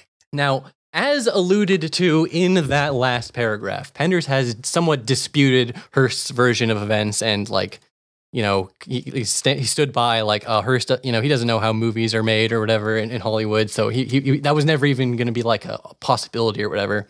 So I'm going to be perfectly honest. I don't really know enough about the inner workings of Hollywood to comment on if that's how movies are made or one way or another. And this isn't like an ongoing feud or anything, by the way. Ben-Hur died back in 2010. So the reason I bring this up is because apparently unrelated to this, in 2003, Penders attempted to pitch a Sonic film of his own called Sonic Armageddon directly to Sega. He whipped up some concept art and stuff. But the reason I bring it up is because he included a very interesting pitch video. I think you are aware of this, Bernie. This is one of the few things I've like seen from Penders. I don't know if we can just show the whole thing. It's only like 2 minutes long. You can just watch it. I've seen it a billion times. So just go ahead and... No, you want to like, let's 3, 2, 1 this. We'll live commentate 3, 2, 1 it. All right. Okay, on go. All right, ready? 3, 2, 1, go.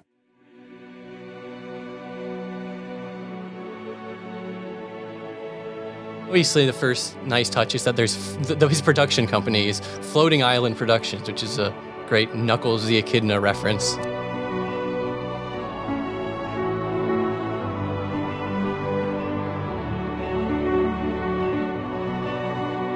They said it was just a video game, but I knew better. After all, my dad's job was to search for life on other planets. Although many versions of the events he witnessed made their way out into the media, that was just security doing its job. Like who could keep a secret that big, right? Anyway, this is what my dad said really happened. To play a little Penders defense for us here, this is a pitch video. It's not meant to be a final trailer. I wish this existed at a higher resolution than 240p. You just don't get it. You don't know how movies are made in Hollywood. I forgot how long the title is on screen. It's so funny. Hell yeah.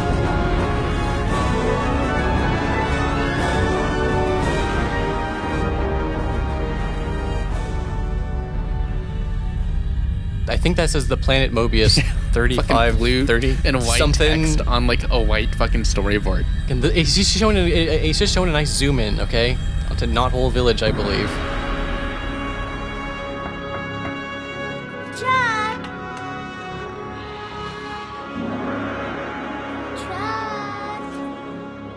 I think that's his son voicing Sonic. Chuck! Uncle Chuck!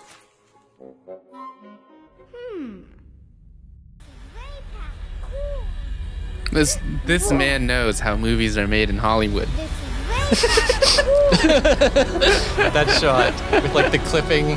Oh, it's so great. That's the real money shot. Again, he's like, I'm going to show this to Sega, and then we're going to make a movie. They're going to see this and be like, damn, this is the guy we need to get to do the movie. This man knows how movies are made in Hollywood. Right? Okay, so that was the whole thing. I just thought, I love that personally. Floating Island Productions. I thought that was a nice touch. And that, that got me wondering. Has Floating Island Productions made any other video-related content? And I was able to find another interesting live-action trailer that I want to hear your take on this, Bernie. Okay. This is his take on converting The Lost Ones. He wanted to revive The Lost Ones into a movie format. Let's take a look at this Lost Ones trailer. I hope that someday he gets this off the ground. So the first 40 seconds or so use the song from the Watchmen trailer. It's actually from the Batman and Robin soundtrack, so I think we're not going to be able to play it, unfortunately. Imagine just this mute it with that dramatic music. I think that the music in the second half... Are these actors or this is stock footage? These are actors, I believe. He filmed things. I don't know what he filmed for this, but there's some good shit in here, trust me.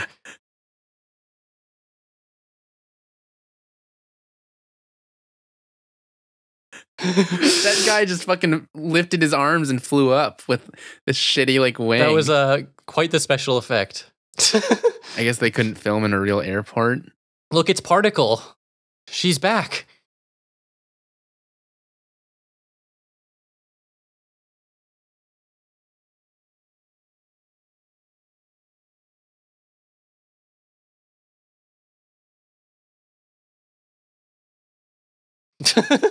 Dude, the low frame rate CGI kills me. I don't know where this is from. If this is original for this, I think it might be, honestly. I love it, dude. I love the low frame rate CGI. It gets me every time. It gets me every time, dude. I love that guy. I think that's Dr. Droid. That's not even a real costume. I know, it was CGI on top.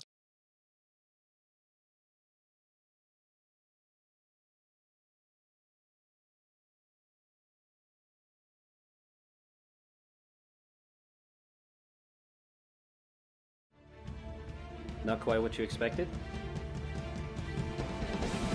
All right, yeah, the rest of it we're done. Yeah, I don't even have any like notes next to that. Just okay. It's kind of self-explanatory. You sent some tweets from Ken Penders about the. All right, yeah. Let me just reread these so like you can insert them back when it was relevant. Just so we're on the same page. Here's the production art I did as a presentation piece to Sega for a proposed Sonic film back in 2003, featuring the main cast. The Sega execs at the time were ready to move forward until the great exec purge took place. Yeah, he's saying the only reason this project fell through is because of some like corporate bullshit shuffling, not because the pitch was bad. Yeah, do you believe that? I don't believe that. That's what he says. I don't have any other proof to go on here. So, okay, he also says, yet another urban myth. To this day, I'll never understand why Ben thought Sega would pay him to do a Sonic film. It doesn't work that way. We were lining up funding to license from Sega the right to do the film. In retrospect, it was a lost cause because of Sega of Japan. He also said in a tweet, again, this is over about a decade after he died, the problem with Ben Hurst, as well as a lot of creative types, is that he didn't have any business sense. He was simply a writer looking for a paying job instead of being a producer looking to get a project off the ground with a stake in profit participation. I've heard that one for years, and it's time people really apply analytical thinking to this. Ben Hurst is dead? I didn't even know that. Oh yeah, he died a decade ago. I briefly mentioned that, but it might have slipped by. Damn, he's fucking dead, and he's just like... Ben had the industry contacts. I know he's talking shit about him way after he's dead. That's why this like quote-unquote feud is so funny to me. Okay. I've heard that one for years, and it's time people really applied analytical thinking to this. Ben had the industry contacts. I had none. If I did have a chance to get something off the ground, it was a Knuckles project with DreamWorks when they contacted me. So he says that at some point he was contacted by DreamWorks because they were interested in making a thing about his Knuckles characters. I really doubt that DreamWorks like read the Knuckles comic. They probably just saw, oh, Ken Penders is the one behind the Knuckles like side comic, so I'll contact him. Yeah.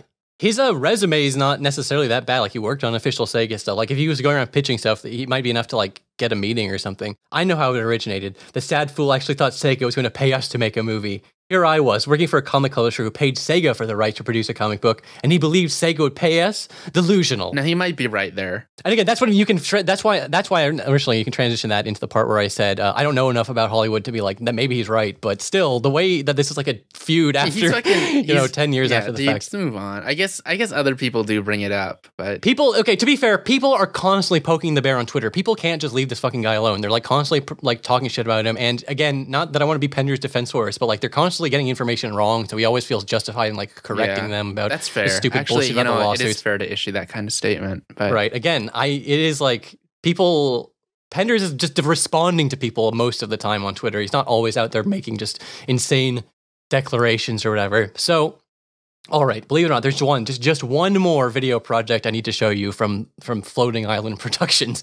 Apparently, in 2010, he filmed an entire movie called The Republic, which is some kind of like politically themed thriller. I'm not entirely sure. Like IMDb listed as a TV movie, but the YouTube description of the trailer says it's a revolutionary new web series scheduled for debut in early 2011. And to the best of my knowledge, it is still unreleased. Yes, but he hasn't like fully given up hope on it here. We got some real Penders Lost media here. We got to watch this trailer too. Again, this is the last trailer, although there is one more video after this I'll show you. 3, 2, 1, go. Go. He's right for once. This is historic. Really? How did you know that? Hey, everybody. This feels like a fucking porno. Who's with me? Kiki, what are you doing? Frank, we're here to invite you to join the neighborhood patrol. What's going on? What are you guys doing up so late? There's gonna be a whole lot more upset before things, right? We got you. Jeez, Chess, you're wearing a gun? Get out of here. Nothing, Fred. Please, come on. This is unbelievable. It's unimaginable. No more self-indulgence, boy. Those bombs, they're falling in the valley.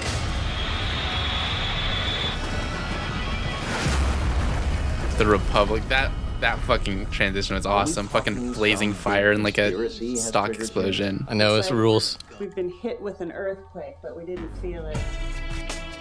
I don't know why everything about this trailer gets me.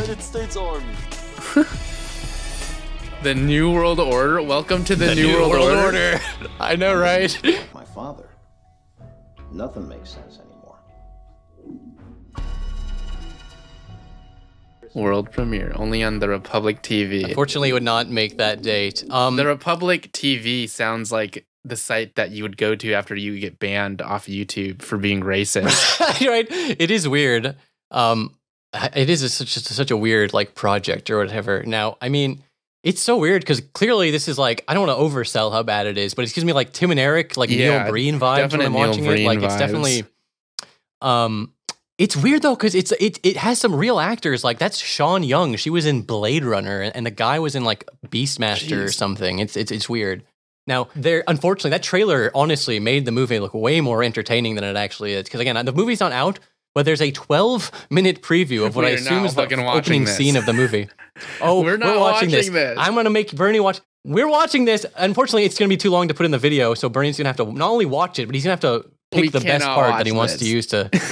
You have to watch at least the first couple minutes, then we can drop it, because you will get the vibe. The first 4 minutes. Okay. 3, 2, 1, go. This logo is so shitty. It's like a PNG of a fucking island. It doesn't look like a good floating island. Yeah, it doesn't. It just looks weird. It's like a weird photo bash of like rocks and trees. Oh my God. The Republic.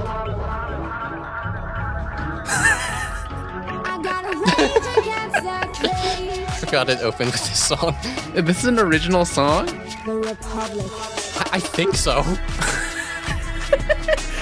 By the way, because the people who are listening to this can't see this, it's like fucking like historical photos and like, are these like war photos? Lee Harvey Oswald getting assassinated over like a PNG or no, it's like an animated GIF of some fire and like this like flag in the background. This really shittily like cropped fire over an American flag and then like protests like.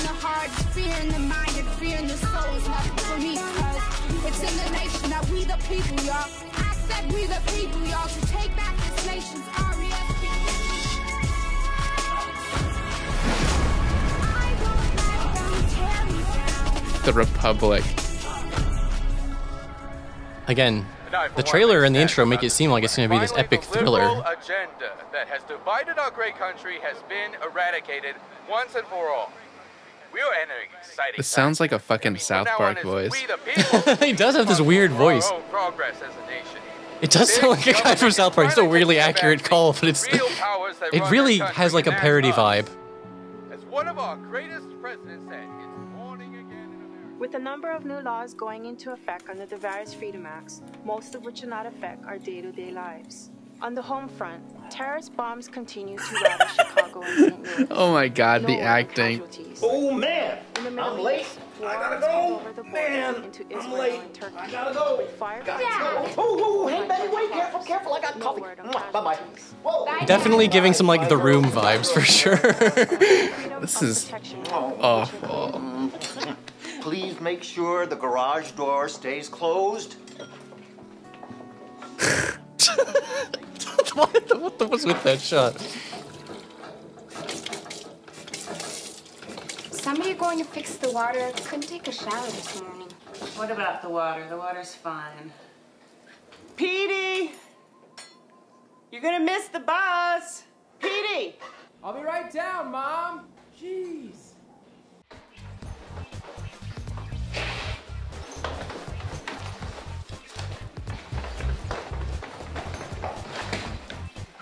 Keep your hands off my stuff. Way to go, Zombieland. Why don't you go shave your legs, hairball, and your upper How lip? old are they supposed to be? They look like fully like grown adults. They look way too old. The 240p is kind of helping mask it. Mama, catch a bus to Juliana's. No! Well, okay. They filmed this whole thing, huh? I believe it's entirely filmed. I'm not 100% sure. Okay. I think we should not watching any more of this shit. Oh yeah, I was gonna say you pretty much have like a general vibe for it. If you just want to like skip forward, briefly and look at random parts, it's like him at school, him at work. You can find some funny clips to put in the pod or whatever. Yeah, that is some primo lost media for people to look for. That is so bad. Definitely, yeah. If you're one of those lost media people, I mean, it's not like it was released and then lost, which is what real lost media is. I guess I don't think it was ever actually released. Like, oh, I guess you're right. I don't know why I had that in my mind, but like, I don't know. The point is, recently Penders has been talking about it on Twitter, really? like not that long ago. Like someone asked, is it canceled or is it still in development? And he said, it's a finished film. I'm just trying to get it out there to a broader audience. I'm thinking of going the film festival route and see where that takes me, which please do that, Penders. I'm begging you to take this to film festivals. That sounds awesome. Or just sell to DVDs of it. I would buy a DVD of this. Not kidding. He needs to do like his own film festival, like in Nathan For You, where it's just his movie and like absolutely a guy farting. And maybe the Lost Ones trailer, he could get some funding for that. And you can see in that first pic, he's like, here I am directing the great and beautiful Sean Young for a scene from The Republic. Like, I don't know. So he's like, I don't know, reminiscing about this kind of recently. Currently working to get the completed film out for public release. Like 10 years, right? It's been over 10 years now. Well, maybe it'll come out. Although Ken Penders working on a project for a long time and it not coming out is sort of a recurring theme we're going to see pop up one more time here. Gotcha. I'm going to give me 1 minute. I'm going to go to the bathroom and get some more water. Stop the recording, by the way, just so we can save it. And then we'll be in 2 parts. Okay. I'm stopping my Audacity. Absolutely. We would lose so much of it. Okay. I'm stopping my Audacity recording right now. Hello, everyone, and welcome back to the Ken Penders episode 3, part 2. We didn't originally have it planned to be split up into 2 parts, but it actually kind of ended up working out because it ended up being really long, longer than I was expecting. So this part shouldn't be quite as long as the first one. That was the longest damn bathroom break I've ever been witness to. Yeah. We were gone for like 6 months. Yeah, this part of the joke doesn't even make any sense because we didn't release the first part of the episode to people, so it's not like they've been waiting. But yeah, we're going to get back into the thick of things really quick, but just before then, it's worth mentioning that we accidentally ended up taking a little bit of a break between, well, it's a little more complicated, which is why I don't want to go into it, because we actually originally recorded this whole thing, but then the last 40 minutes got chopped off. Yeah, and then my computer got corrupted. We were going to re-record it right away, but then we'll put it off next month, we'll put it off next. Anyways, the point is, we recorded part 1 back in February, now it's November. So if we do anything repeating stuff from part 1, cut us a little slack is all I'm going to say. But it kind of worked out because then immediately after we recorded that, some stuff happened with Ken that we can... there's a little bit to go over at the end, but don't worry, it's nothing too major. It's not like some epic plot twist revelation that happened in the last few months regarding Penders. And the other apology I was going to get out that was actually part of the original recording, which is that this has kind of been a visual-heavy podcast. I know the whole point of a podcast is you're supposed to be able to just listen to it, but to get the full experience here, you're probably going to need to throw this up on a second monitor or something and look over when we talk about comic pages or whatnot, So in the future, we'll try to be more audio-friendly. Yeah, we'll try to, and even this time around, we'll try to describe things a little better. Yeah, we'll try and describe what's on screen, so to speak, but there's only so much we can do with our words. Some things truly need to be witnessed. You need to behold them with your own eyes. We could never do it justice. And it sounds hyperbole, but I really do mean that. Some of Ken's art, I don't think I could properly describe it. You kind of need to see it. Anyways, yeah.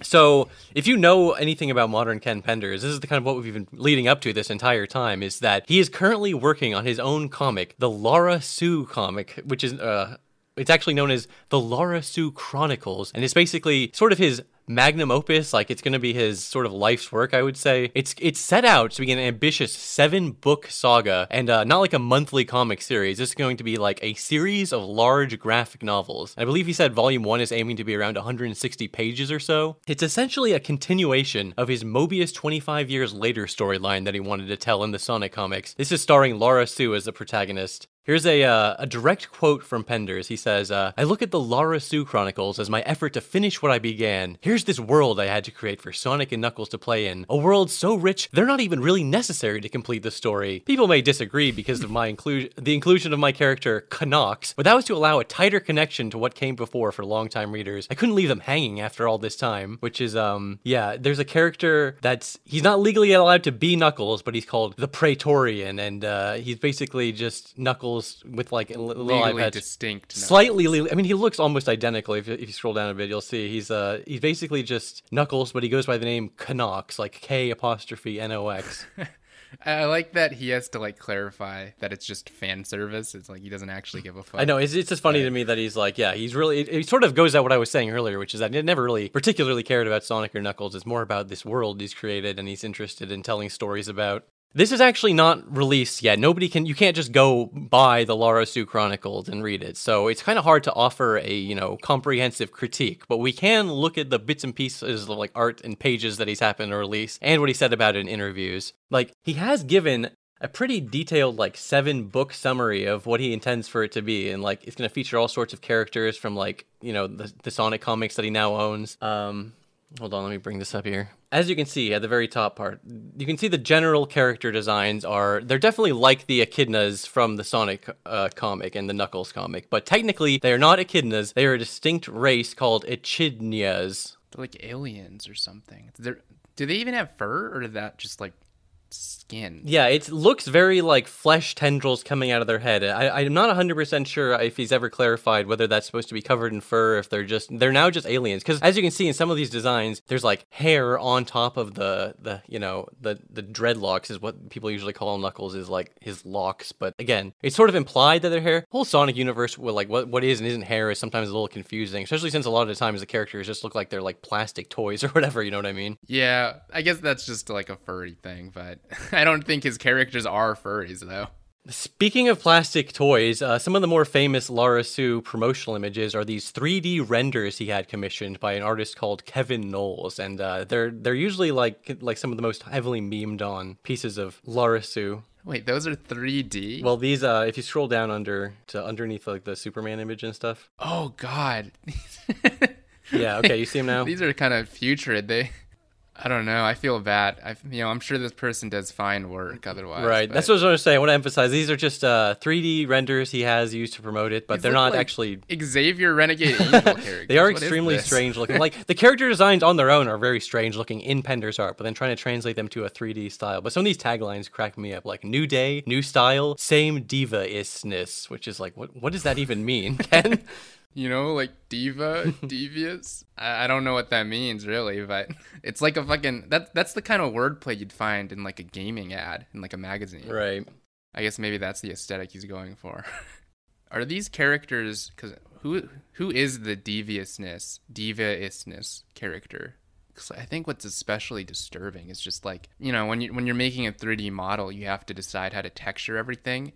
So this character just has like fully rendered like human hair, but yeah, all the tendrils are just skin, and then they have like realistic eyelashes and teeth, and it's like, what the fuck is this? Yeah, something about the like, it's not like super hyper realistic, but Ken's art is just more detailed than you would really expect or want with these kinds of strange furry characters. Yeah, it's like vaguely more anthropomorphic than like the Sonic characters, like vaguely more human, and it just looks really gross. And I don't know. It's weird because the style has sort of changed and combined over time. It's like, okay, so here some of the earliest promo images looked more like this, where it's kind of just sort of like, you know, it's a very bizarre character design, but yeah, as it's gone on over time, there is a strange thing where Ken has like a legal like he has a responsibility to make them look visually distinct from, you know, Sonic characters, so that there couldn't be any sort of confusion in the marketplace. You know, he's definitely very aware of that. Yeah. So this art is the first actual like kind of design for Lara Sue like that we know of. Well, it's funny because they're adapting sort of her take from the comics, because they had to take a character that existed. Actually, he did a signed print. This isn't like a canon image, but like this is showing how she looked sort of in the original versus how she looks on the new ones. Because yeah, exactly. See, he can't just draw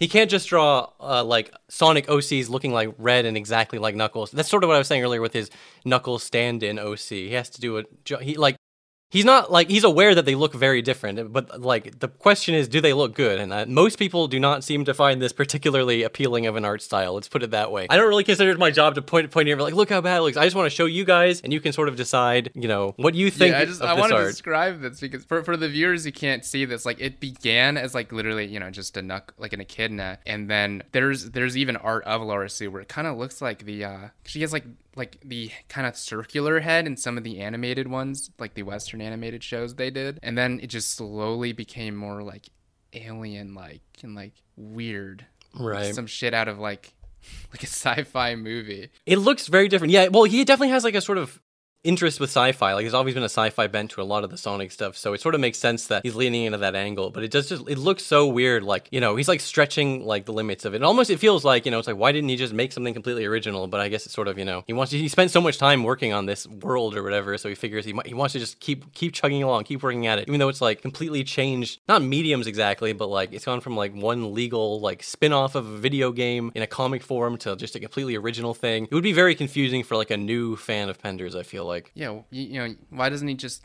I guess people wouldn't even pay attention to it, probably, but you would think that if he's fully no holds barred, he could just take all the good ideas he has and just put them onto like an original, wholly original character with no restriction. There's something interesting to me about how it's sort of like, I don't know how to explain it, but it's like he's had so many bad experiences dealing with like, you know, Sega and Archie. It's like, why would you even, it's like almost weird to me, like, why would you even want to keep using these characters, you know? But then it's like, on the other hand, he won them. They were hard won in court, you know? He earned the rights to these characters and he doesn't want to let them go. He's very attached to them. That's true too. He must have spent, I don't know how much money he spent, but that must have been and he has to justify it to himself, like, it's worth it to have these characters because I'm going to tell my story with them. Yeah, you were asking earlier, so, like, in the Sonic comic, this is what the character, like, Lian Da looks like. But then, yeah, her 3D render promotional. Pretty cool design, honestly. But yeah, this is how she's interpreted in the promotional images. Oh my, that's who that is? Character. Okay. That's what I was trying to say. That's why it's strange, right? Like, there's not a lot of continuity. Whereas, like, you know, Knuckles, whereas his 3D version... Again, the 3D version, you know, they look like those images of like the goofy cosplayers. Dude, I don't know, actually, they literally do have like cosplayer, like furry outfit energy. And, you know, I'm not even throwing shade at that, but just like, you know, you can just sort of see it's like a mascot costume or something. It's strange. Yeah, the little hands get me. I don't know what. The James Cameron, like Avatar, like energy. I don't know why. Not like in terms of quality, just like the species. I actually don't know what they're called. But yeah, it's gross. This is actually like what Penders is out. He goes to conventions and he's like, well, he doesn't just sell. I mean, because obviously I was going to say he can't sell, you know, this because it's not out yet, as I already explained. But he'll like sell old comic prints of like Sonic and sign them and stuff. That's cool, at least, you know, helping the fans.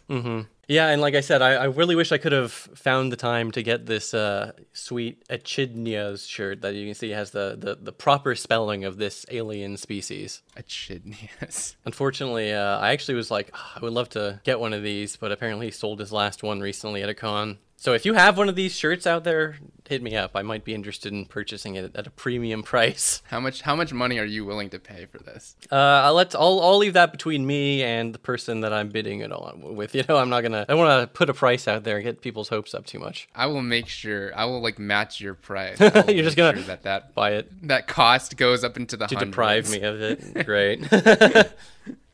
The person who purchased it loved the app and can't wait for its release.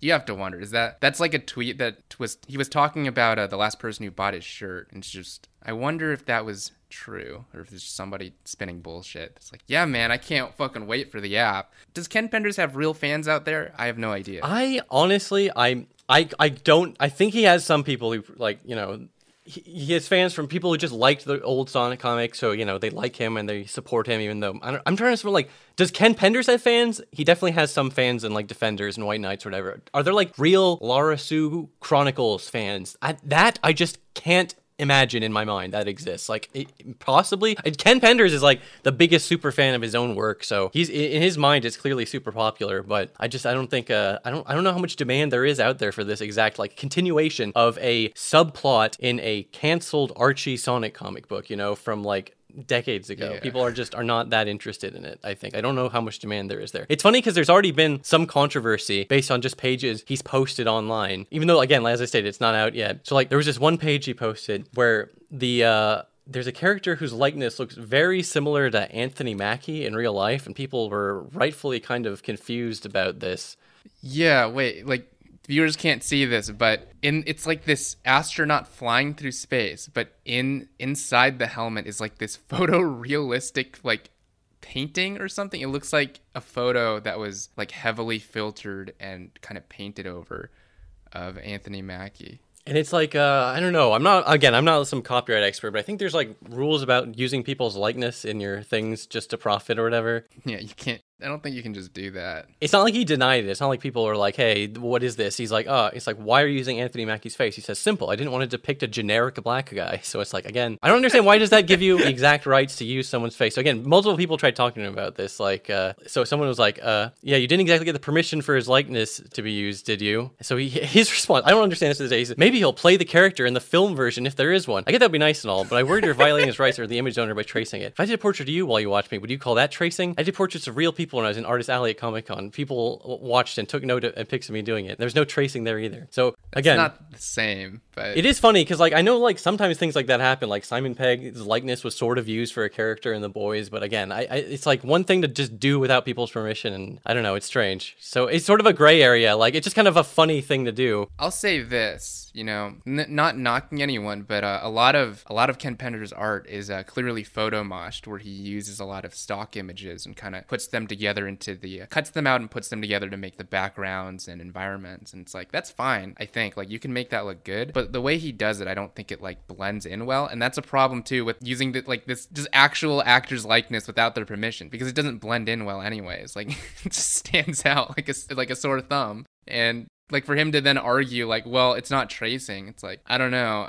I could totally believe that you just carried the same philosophy you do for the backgrounds and just pasted his face in and then slightly altered the lighting and everything, you know, the colors. Right. Like, it's kind of what it looks like you airbrushed over it. But like, I know I'm the last person to be shitting on someone's creative output for not being consistent enough, but, you know, it's been literally like years and years, and we're still waiting on the first book. And again, this is supposed to be like a 7-book saga. We've been just waiting, and he keeps getting sidetracked with things like he has to develop an app. Like, he can't just have the comic or whatever. He needs to develop an app for the comic so people can, you know, download it. And there's like interesting ideas he has in there. Like he wants to do like motion pages or whatever, but it's kind of strange that, you know, so much priority is being placed on these like external things, including like random shit. Like again, interesting ideas like, oh, you know, using the app, you can just select a language and view the comic in any language. But he's also like, the world building continues in the Lara Sue Chronicles. One will be able to select the kid's language as an option. It's like, why is this, what's the point of that? I'll leave it to the fans to decipher and figure out pronunciation after I figure out the ground rules. What is this language? Is that even public? Like, what his language is?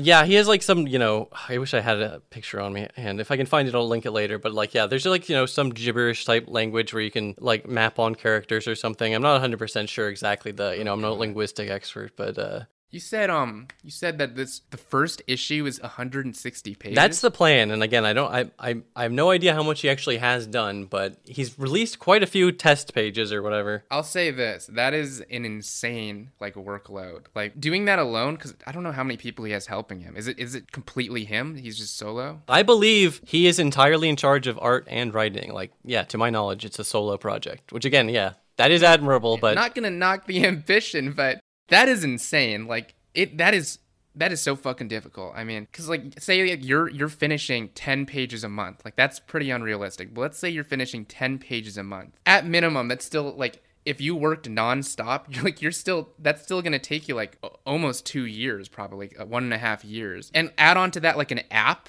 and that you're also doing convention appearances. You're traveling all the time, so you can't be working on it then. You have to take care of your family. That's pretty fucking insane.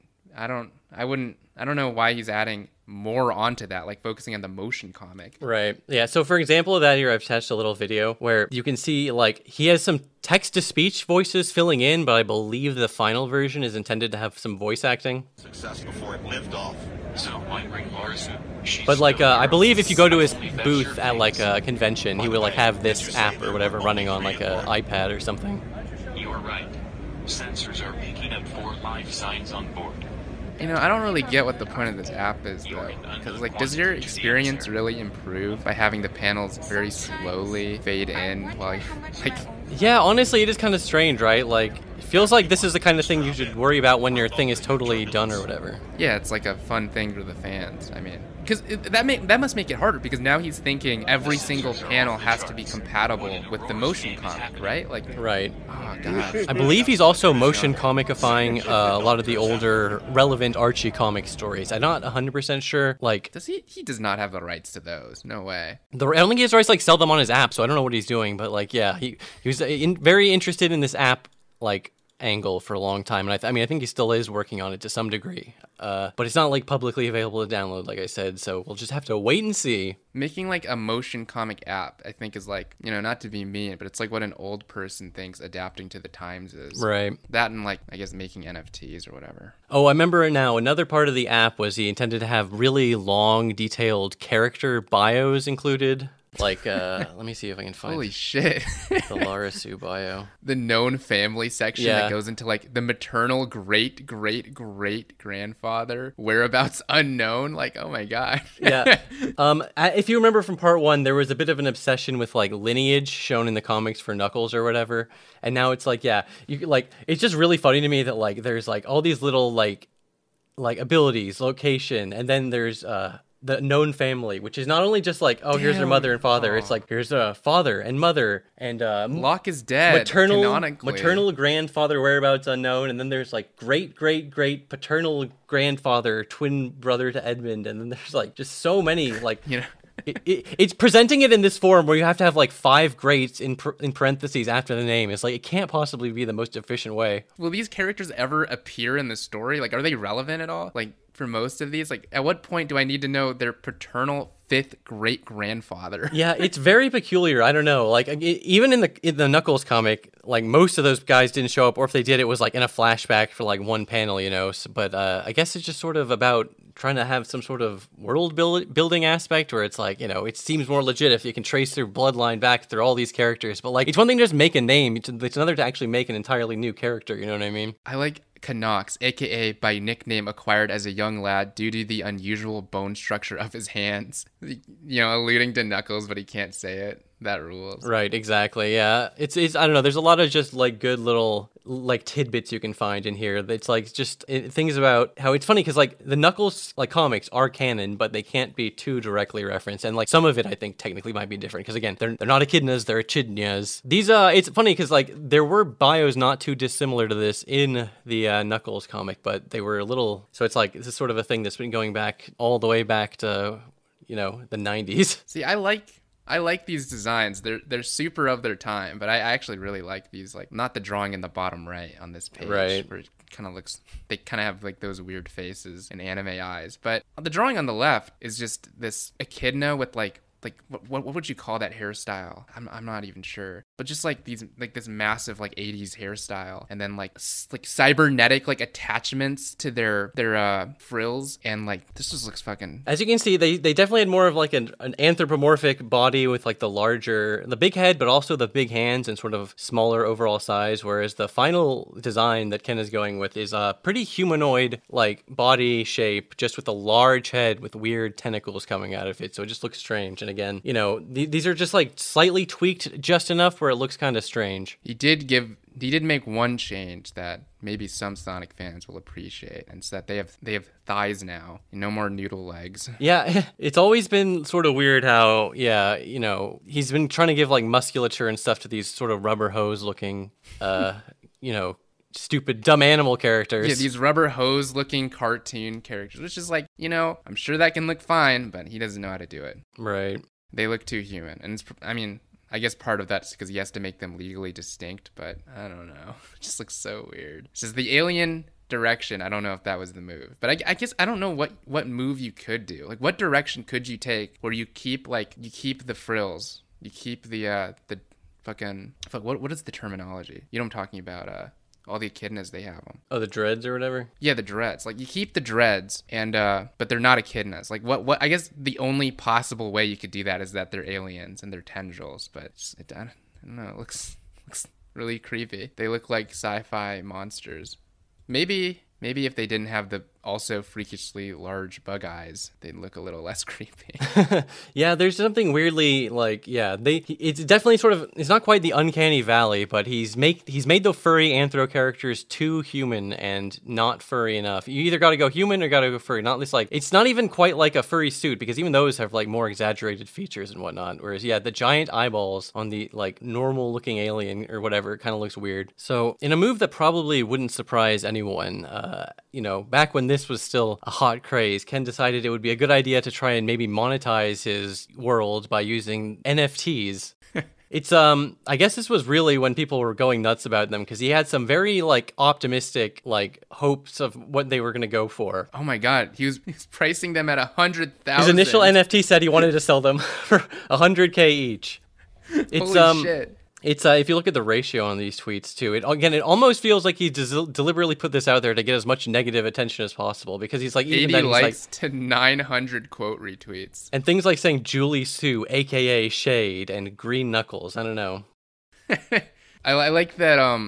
I spent the evening with my family setting up the means to release my work as an NFT collection after discussing the pros and cons of the whole venture very thoroughly. So like, with his family? Yeah, I guess he was having a family meeting about it. I don't know how many of these he actually, I don't know if he ever actually sold them. I don't believe so. And this is what they were planned to look like, at least the Julie Sue one, which again is part Shade, which is this very strange insistence he has that he believes he owns the copyright to Shade, even though, first and foremost, he didn't. The EA lawsuit was not settled in his favor. He did not win some sort of like summary, like, oh yeah, you actually got it. So he just has decided that, well, because in his mind, you know, Shade and the Dark Chronicles ripped him off, and like, this character is clearly ripping off Julie Sue, therefore, you know, she just is Julie Sue, therefore I own her. And it's very weird, like, he has to insist on this being true, and people are like, you didn't actually, like, even if she was a ripoff of your character, you did not design Shade, so, like, why do you think it's okay to sell art or whatever of, not that he's just selling art of her, because you can sell art of things, but, like, he claims specific ownership over Shade, and he's, like, gone to extreme lengths to be, like retroactively add it into continuity, where he's like, I'm resolving a certain issue in the Laura Sue Chronicles. I'm definitely establishing that Shade was Julie Sue's deep cover name on assignments to meeting Canucks. And yes, she did wear the armor depicted in Sonic Chronicle games. And it's like, that doesn't make any sense at all. You know, this is actually where it becomes interesting. What if Penders actually like gets away with it? Because I think there's some issue, I think, with copyright where if you don't enforce your copyright, you can actually lose it. So right. if they don't come after him, like, some people he might be legally safe after a few years. I have no idea. That's the weird thing is like Sega doesn't want to do anything with Shade. First of all, the Sonic Chronicles games bombed, but second of all, it's just like they have no interest in it. Now, recently a Sonic art book came out that for like first time in like forever practically, and I did mention like this was a list of games. This was basically like a Wikipedia listing. It wasn't like we're using Shade again. It's like, hey, this game came out and Shade was in it. And some people took this as like a W over Penders, like, Sega acknowledged Shade in the Sonic Chronicles. But like Penders does sort of have a point where he's like, you know, let's see him put Shade in a game or something where it really matters. Like that's gonna happen in the lifetime or next. And as you can see in the bottom of that previous image where he's like, you know, I will do whatever steps I feel necessary protecting my interests where the Laura Sue Chronicles are concerned. So yeah, this really does feel like he's like, you know, like why would he even care enough to include this thing that he didn't create in his thing? It really does sort of feel like he's just trying to prove. And as you can see in that second image I showed. Well, he's kind of spinning them not caring about this character at all because the game was a bomb and he, you know, I guess also because he made a bunch of issues for them. He's kind of spinning that into, well, I guess I won again. It's like, okay, well, I think they just don't care what you do. I think they probably regard you on the same level as the millions of other fan art at this point in regards to Shade, but who knows? Maybe I'll eat those words when they like sue him over the rights of Shade. Yeah, they it's really funny. Want to preserve that character. I think he thinks he's like strengthening his argument or whatever by like, you know, putting this out there, but I don't really think anyone else cares. He's like the only one who's like ready and willing to go to court over Shade, whereas no one else cares. You know what I mean? Yeah, which is weird because he didn't make that character, right? It was just based on... Yeah, he straight up did not design that armor. And the character, again, is different. There's definitely elements of similarity with the overall scenario to the point where he has, like, a reason to, you know, think that, you know, they may have ripped him off. But then just because someone rips you off doesn't mean you own what they made, you know? It's just not that simple. It's strange. Yeah, it's just his interpretation of it. What is the copyright of that? That's interesting. But I, at a certain point, though, I do wonder, like, why he didn't just design his own version of that, right? Why didn't he just prove he could... If I was Penders and I was so certain that they needed my ideas, why wouldn't I just make something better, you know? That's why I'm like, version of it. Yeah, that's why it feels to me like some sort of weird peacocking thing where he's like, I can do this, I have to do this, and I'm going to do it. Here's some just more miscellaneous random things. There's a funny picture of him meeting Takashi Iizuka at a convention. Hold on. He's like literally like soy facing. That's crazy. Yeah, it's funny. I mean, people would assume there'd be some sort of bad blood, but like they're just two adults, and then, you know, they just made some small talk, and then it wasn't like no big deal or whatever. I mean, it's just kind of funny that like the head of Sonic Team and this infamous person in the Sonic fandom ever met, honestly. And I don't know, there's just something funny to me about Penders having like that 3D stand, or the, you know, just the cardboard cutout rather of the, you know, 3D model. I noticed that. It kind of looks better like as a cutout stand because again, it reminds me of like a gaming, like a 90s 3D render or not 90s, like early 2000s like 3D render from right. like a gaming magazine. Like I guess I can see that if that was what he was going for, but I don't know if he was. Although I don't know. Yeah, but he's clearly proud of it. Him getting to meet him, you know, that's really sets in that he lives the dream of every Sonic fan, and he got away with it. It is funny to think about, like, he does have a sort of an interesting relationship with Sonic where he's not sort of, you know, adversarial necessarily, but he's sort of has a contentious relationship with the fan base, but it's also sort of like the thing he's most well known for, so he has to lean into it. It's a means to an end. Right. But, like, for most people, like, Sonic fans, like, he's, like, what he got to do is just legendary, you know? Imagine getting... Exactly. People would kill for the opportunity to officially, like, write into Sonic be, like, stuff. the main person pushing these storylines for Sonic and, like, even getting to win back your characters. And, that's pretty fucking insane, and he just doesn't give a fuck to that extent. Like, to him, Sonic, again, is just a means to an end. A means to tell the story he actually wants to tell. Right. There wasn't much attention until he started working on Sonic. This tweet I always thought was kind of interesting. The part that some people get confused with my relevancy to the Sonic franchise, which I really have no say in. That's something the fans determine. I just know that when I die, that Sonic will be mentioned in my obituary. I'll never escape the little blue guy. That's actually, you know, a pretty succinct way to put it. You know, I'll give him that. Yeah. Yeah, I don't know. Honestly, it's just kind of interesting to think about. It's funny. Another funny thing about just having worked on these official things is sometimes people will just ask him like, "Hey, what was this like in Knothole in Sonic's world?" And he'll just give some crazy ass answer. Like, speaking of which, I've been tempted to ask Ken Penders how Mobians reproduce, but I've been too nervous to ask. And he says, "Just how you think. They even have abortions and eat their young depending on the circumstances." Which is like, what the fuck? That is such a horrifically weird thing to tweet out. What the fuck? Wait, yeah. What? Because again, you know, they're animal characters, which animals eat their young, but they're also supposed to be sentient and like human intelligence. So it's just as funny that these are the kinds of factoids you can get out of him. Jesus. There's a timeline where Locke just fucking ate Knuckles as a baby. And that's the end of that.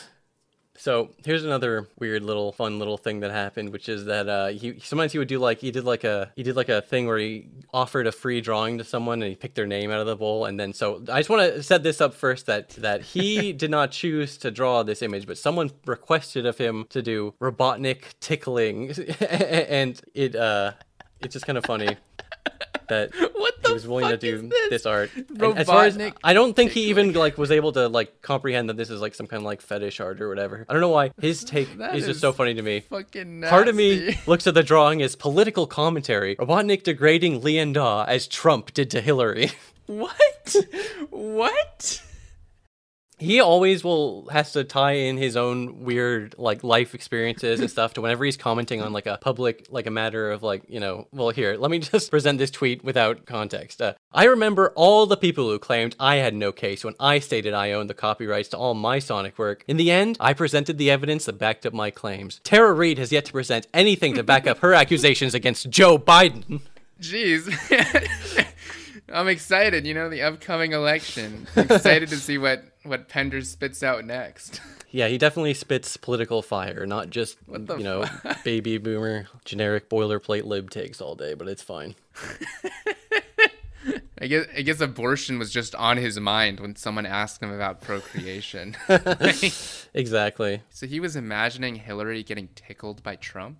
Tied down. He's just trying to view it as some kind of political thing, I guess. I don't know. Because the image is, if you didn't know it was a fetish thing, think about this image. He has, who is this character? Fucking Lian Da tied down with her shoes off, getting tickled by Robotnik. This is he was thinking of Hillary Clinton when he drew this.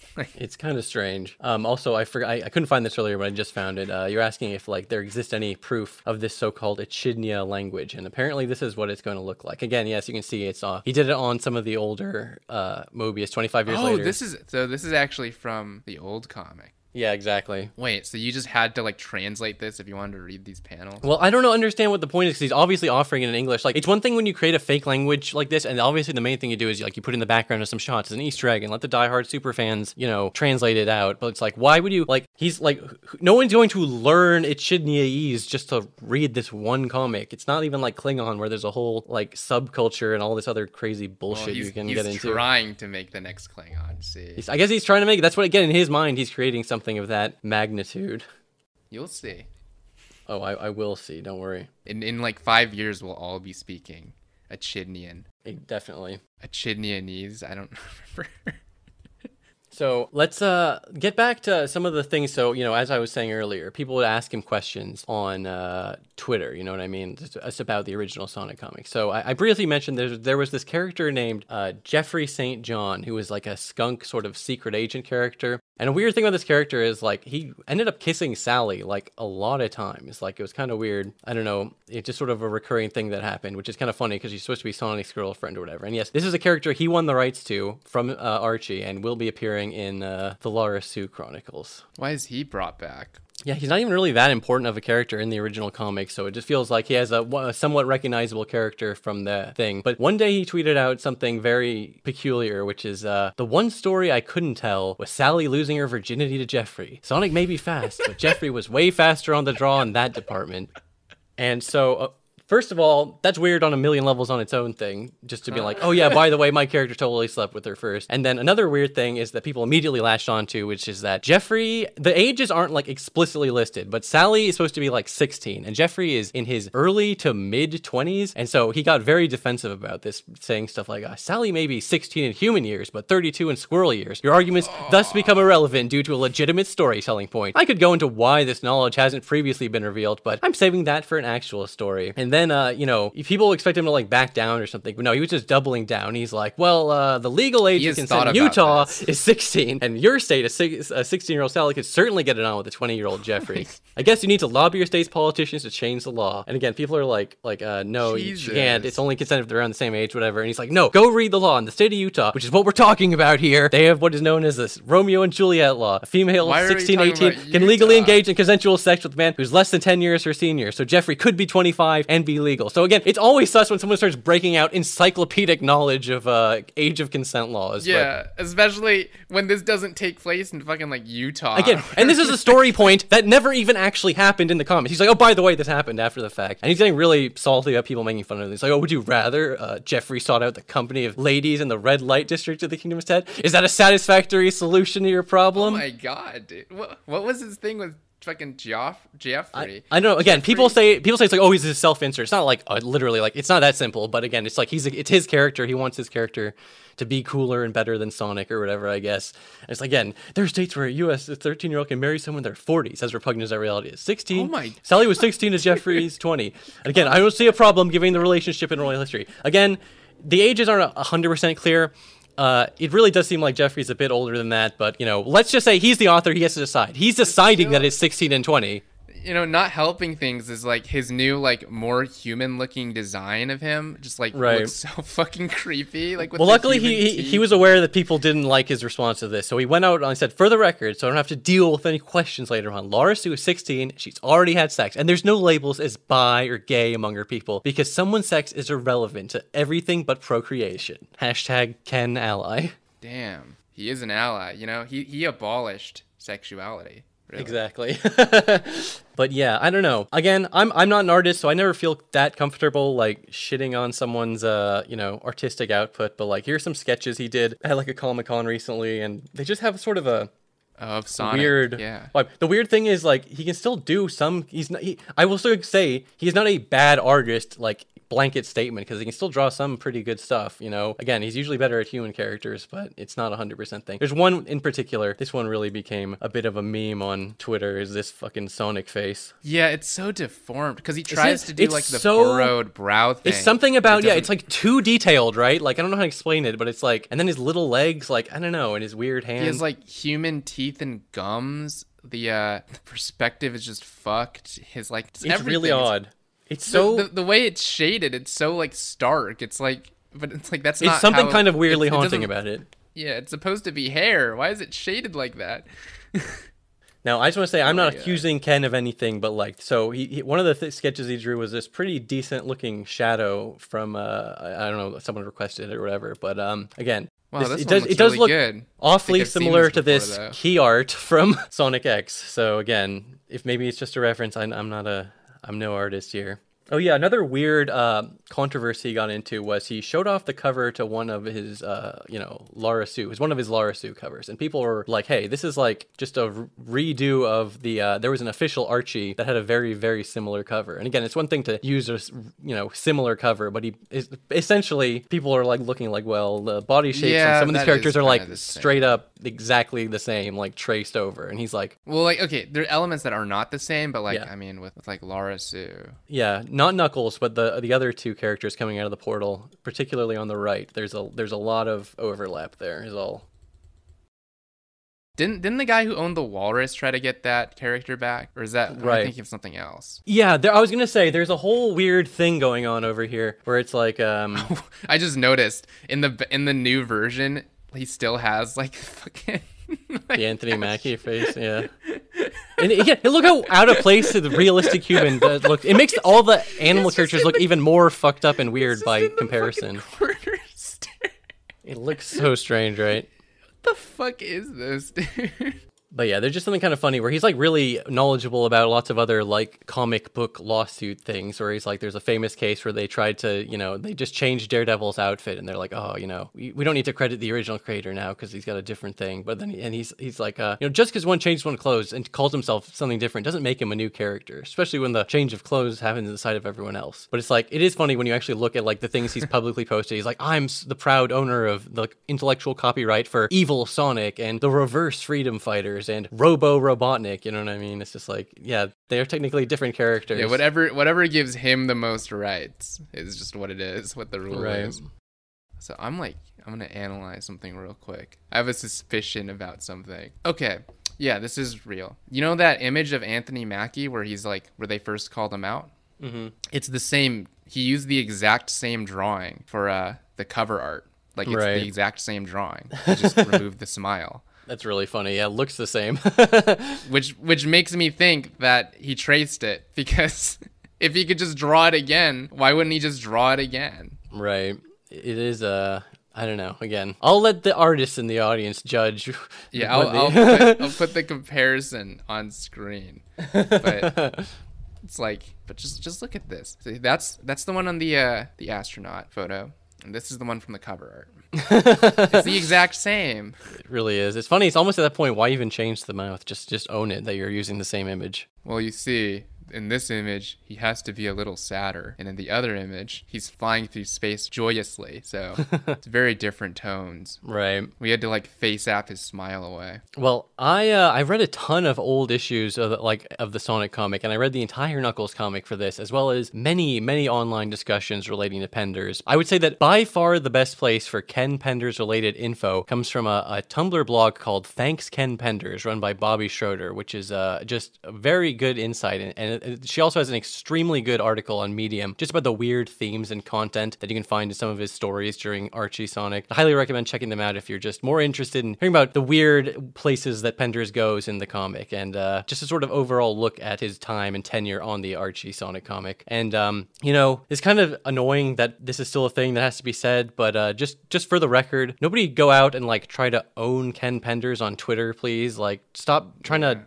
get try to make him mad by posting unfunny memes under every single one of his tweets. Just leave him alone. I don't know why it's so hard for people to follow the old edict of look but don't touch. I mean, there's no point in getting in a debate with Ken Penders because you're not going to be the guy that just changes his mind about his whole career. You know what I mean? So it's just more fun to just watch and, observe and without interfering. So you'll just kind of don't argue with him. Just if you want to talk to him, ask like a genuine question. You'll probably get something funnier out of that than just like being like, you're an idiot and you don't own this character. Yeah, some people might think I'm overreacting here, but you can literally go under like a lot of Ken Penders tweets and you'll just find people going, your art sucks, blah blah. It's like, dude, just shut up. Like, well, come on, seriously. If you want to make fun of Ken Penders, just be a grown up and record an entire podcast about it over the span of like a year. Right.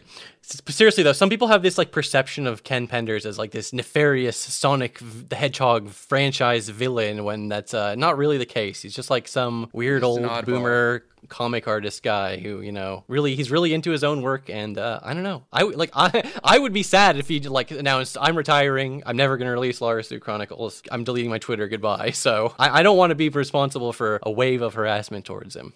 Now, I'm not really super knowledgeable about like comic history or whatever, like, you know, the golden or silver age of comic books creators, but that was the age that Ken grew up during. So I appreciate the insight provided by Something Awful user Red Eye Flight from the Ken Penders Suck Zone, for helping me sort of understand the true extent of the influence that Jack Kirby had on his life. And he was a creator that Ken really looked up to and took inspiration from. I believe I have a tweet here where he's talking about how first comic he ever read was by Jack Kirby, and it sort of sparked a lifelong interest in and it made him always keep an eye out for it. It's interesting sort of parallel here. The reason I bring it up is because Jack Kirby felt that Marvel had screwed him over in terms of creator rights after creating some of their most famous characters, like, you know, the X-Men, Thor, Iron Man, the Hulk, Fantastic Four. And in 1970, he actually left Marvel to go work for their rival company, DC. And there ended up being a whole thing where the heirs to his estate were sued over the rights to his characters in 2009. And it was actually kind of right before all of Ken's legal crusades, as a matter of fact. And he believes it was a similar situation, not too dissimilar from his own, you know.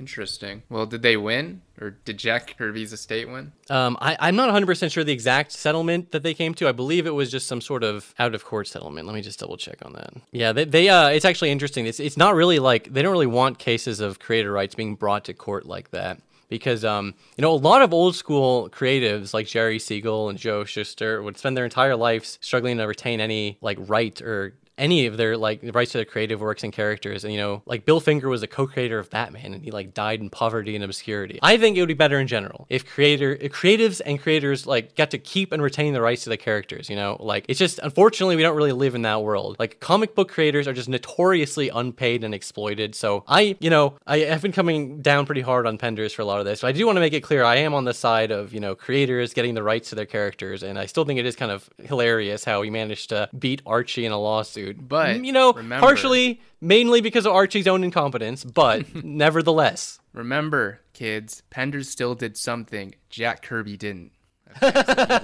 In the end. Yeah. He surpassed his hero. He got the rights to his damn characters, which again, as I just sort of explained that earlier, which is just like the odds of that happening were so low, which is like, you know, it's part of me, there's just, you can't really blame Ken Penders for wanting to, you know, be feeling so defensive over what he saw as his life's work and whatnot. So even if it's your opinion that his life's work sucks, that's up to you. But, you know, all I can say is I'm definitely going to read the Lara Sue Chronicles when it comes out, and you better read it too. I think everyone should go out and buy his NFTs when they come out.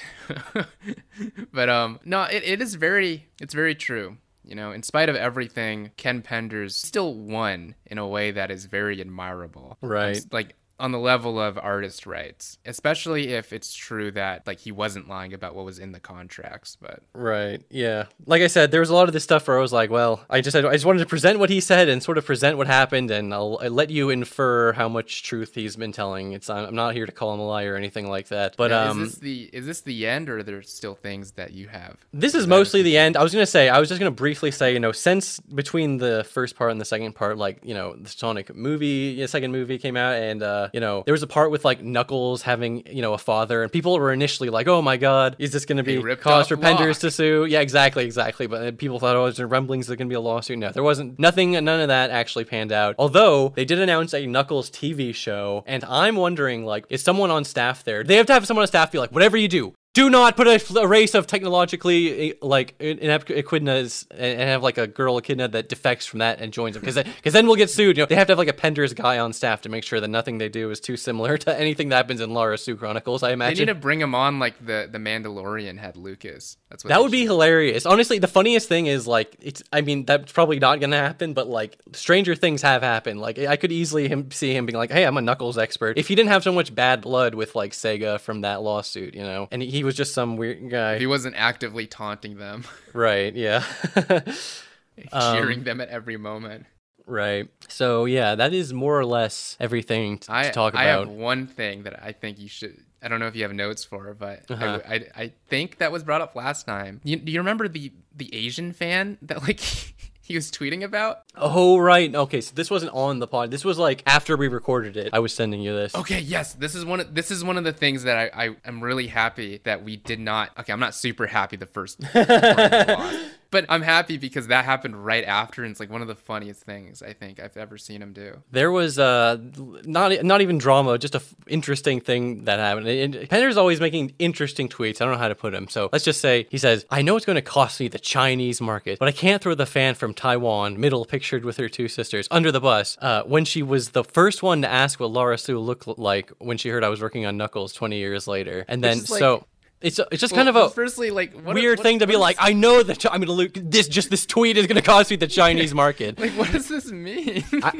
I think it's some sort of like, I don't like China virtue signaling type post or something. I'm really not 100% sure what his exact intention was. I don't think Penders does a lot of stuff out of pure maliciousness. He's just sort of a kind of a clueless old guy a lot of the time. So anyways, I believe the person says, quote tweets this and says, "Okay, I came back just to clear up a few things here. I'm Filipino American. During 2 of my high school years, when I was active at the KPMB, I lived in Taiwan due to my dad's job. I'm not Taiwanese, nor do I recall saying as such to Penders. He misinterpreted my 2-year stay for my ethnicity. Even if I was Taiwanese, I personally would not be okay with a guy posting a picture of me and my 2 sisters back when we were kids just to show off that he has international fans. Just posting the photo itself is already creepy as hell. I haven't been a fan of Penders or his works for years. I don't approve of being misinterpreted in any way at all. I reported the tweet because I want it taken down, but I'm not sure if Twitter would do it. I can't even explain in the report that it's me in the photo, but we'll see." So it's just like, I don't know. He's constantly doing things to piss off people. Yeah, there's not taken down, obviously.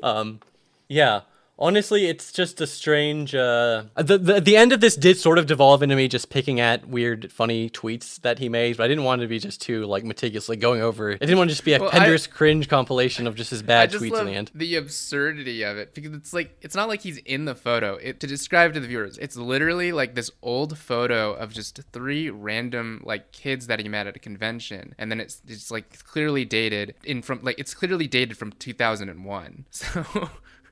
Again, there is also something just hilarious to me. It's like, I know this is going to cost me the Chinese market, but like 20 years ago, someone from Taiwan asked me a question about one of my books.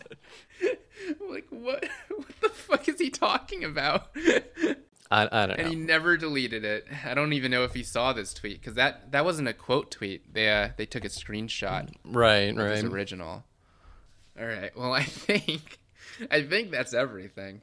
Yeah, I was kind of hoping to end it more on that poetic Jack Kirby parallel note, but if we can just have a cringe moment at the end, that's fine too. Or you can shuffle it out. It's up to you. Yeah. No, I don't have to cut it out. It's fine.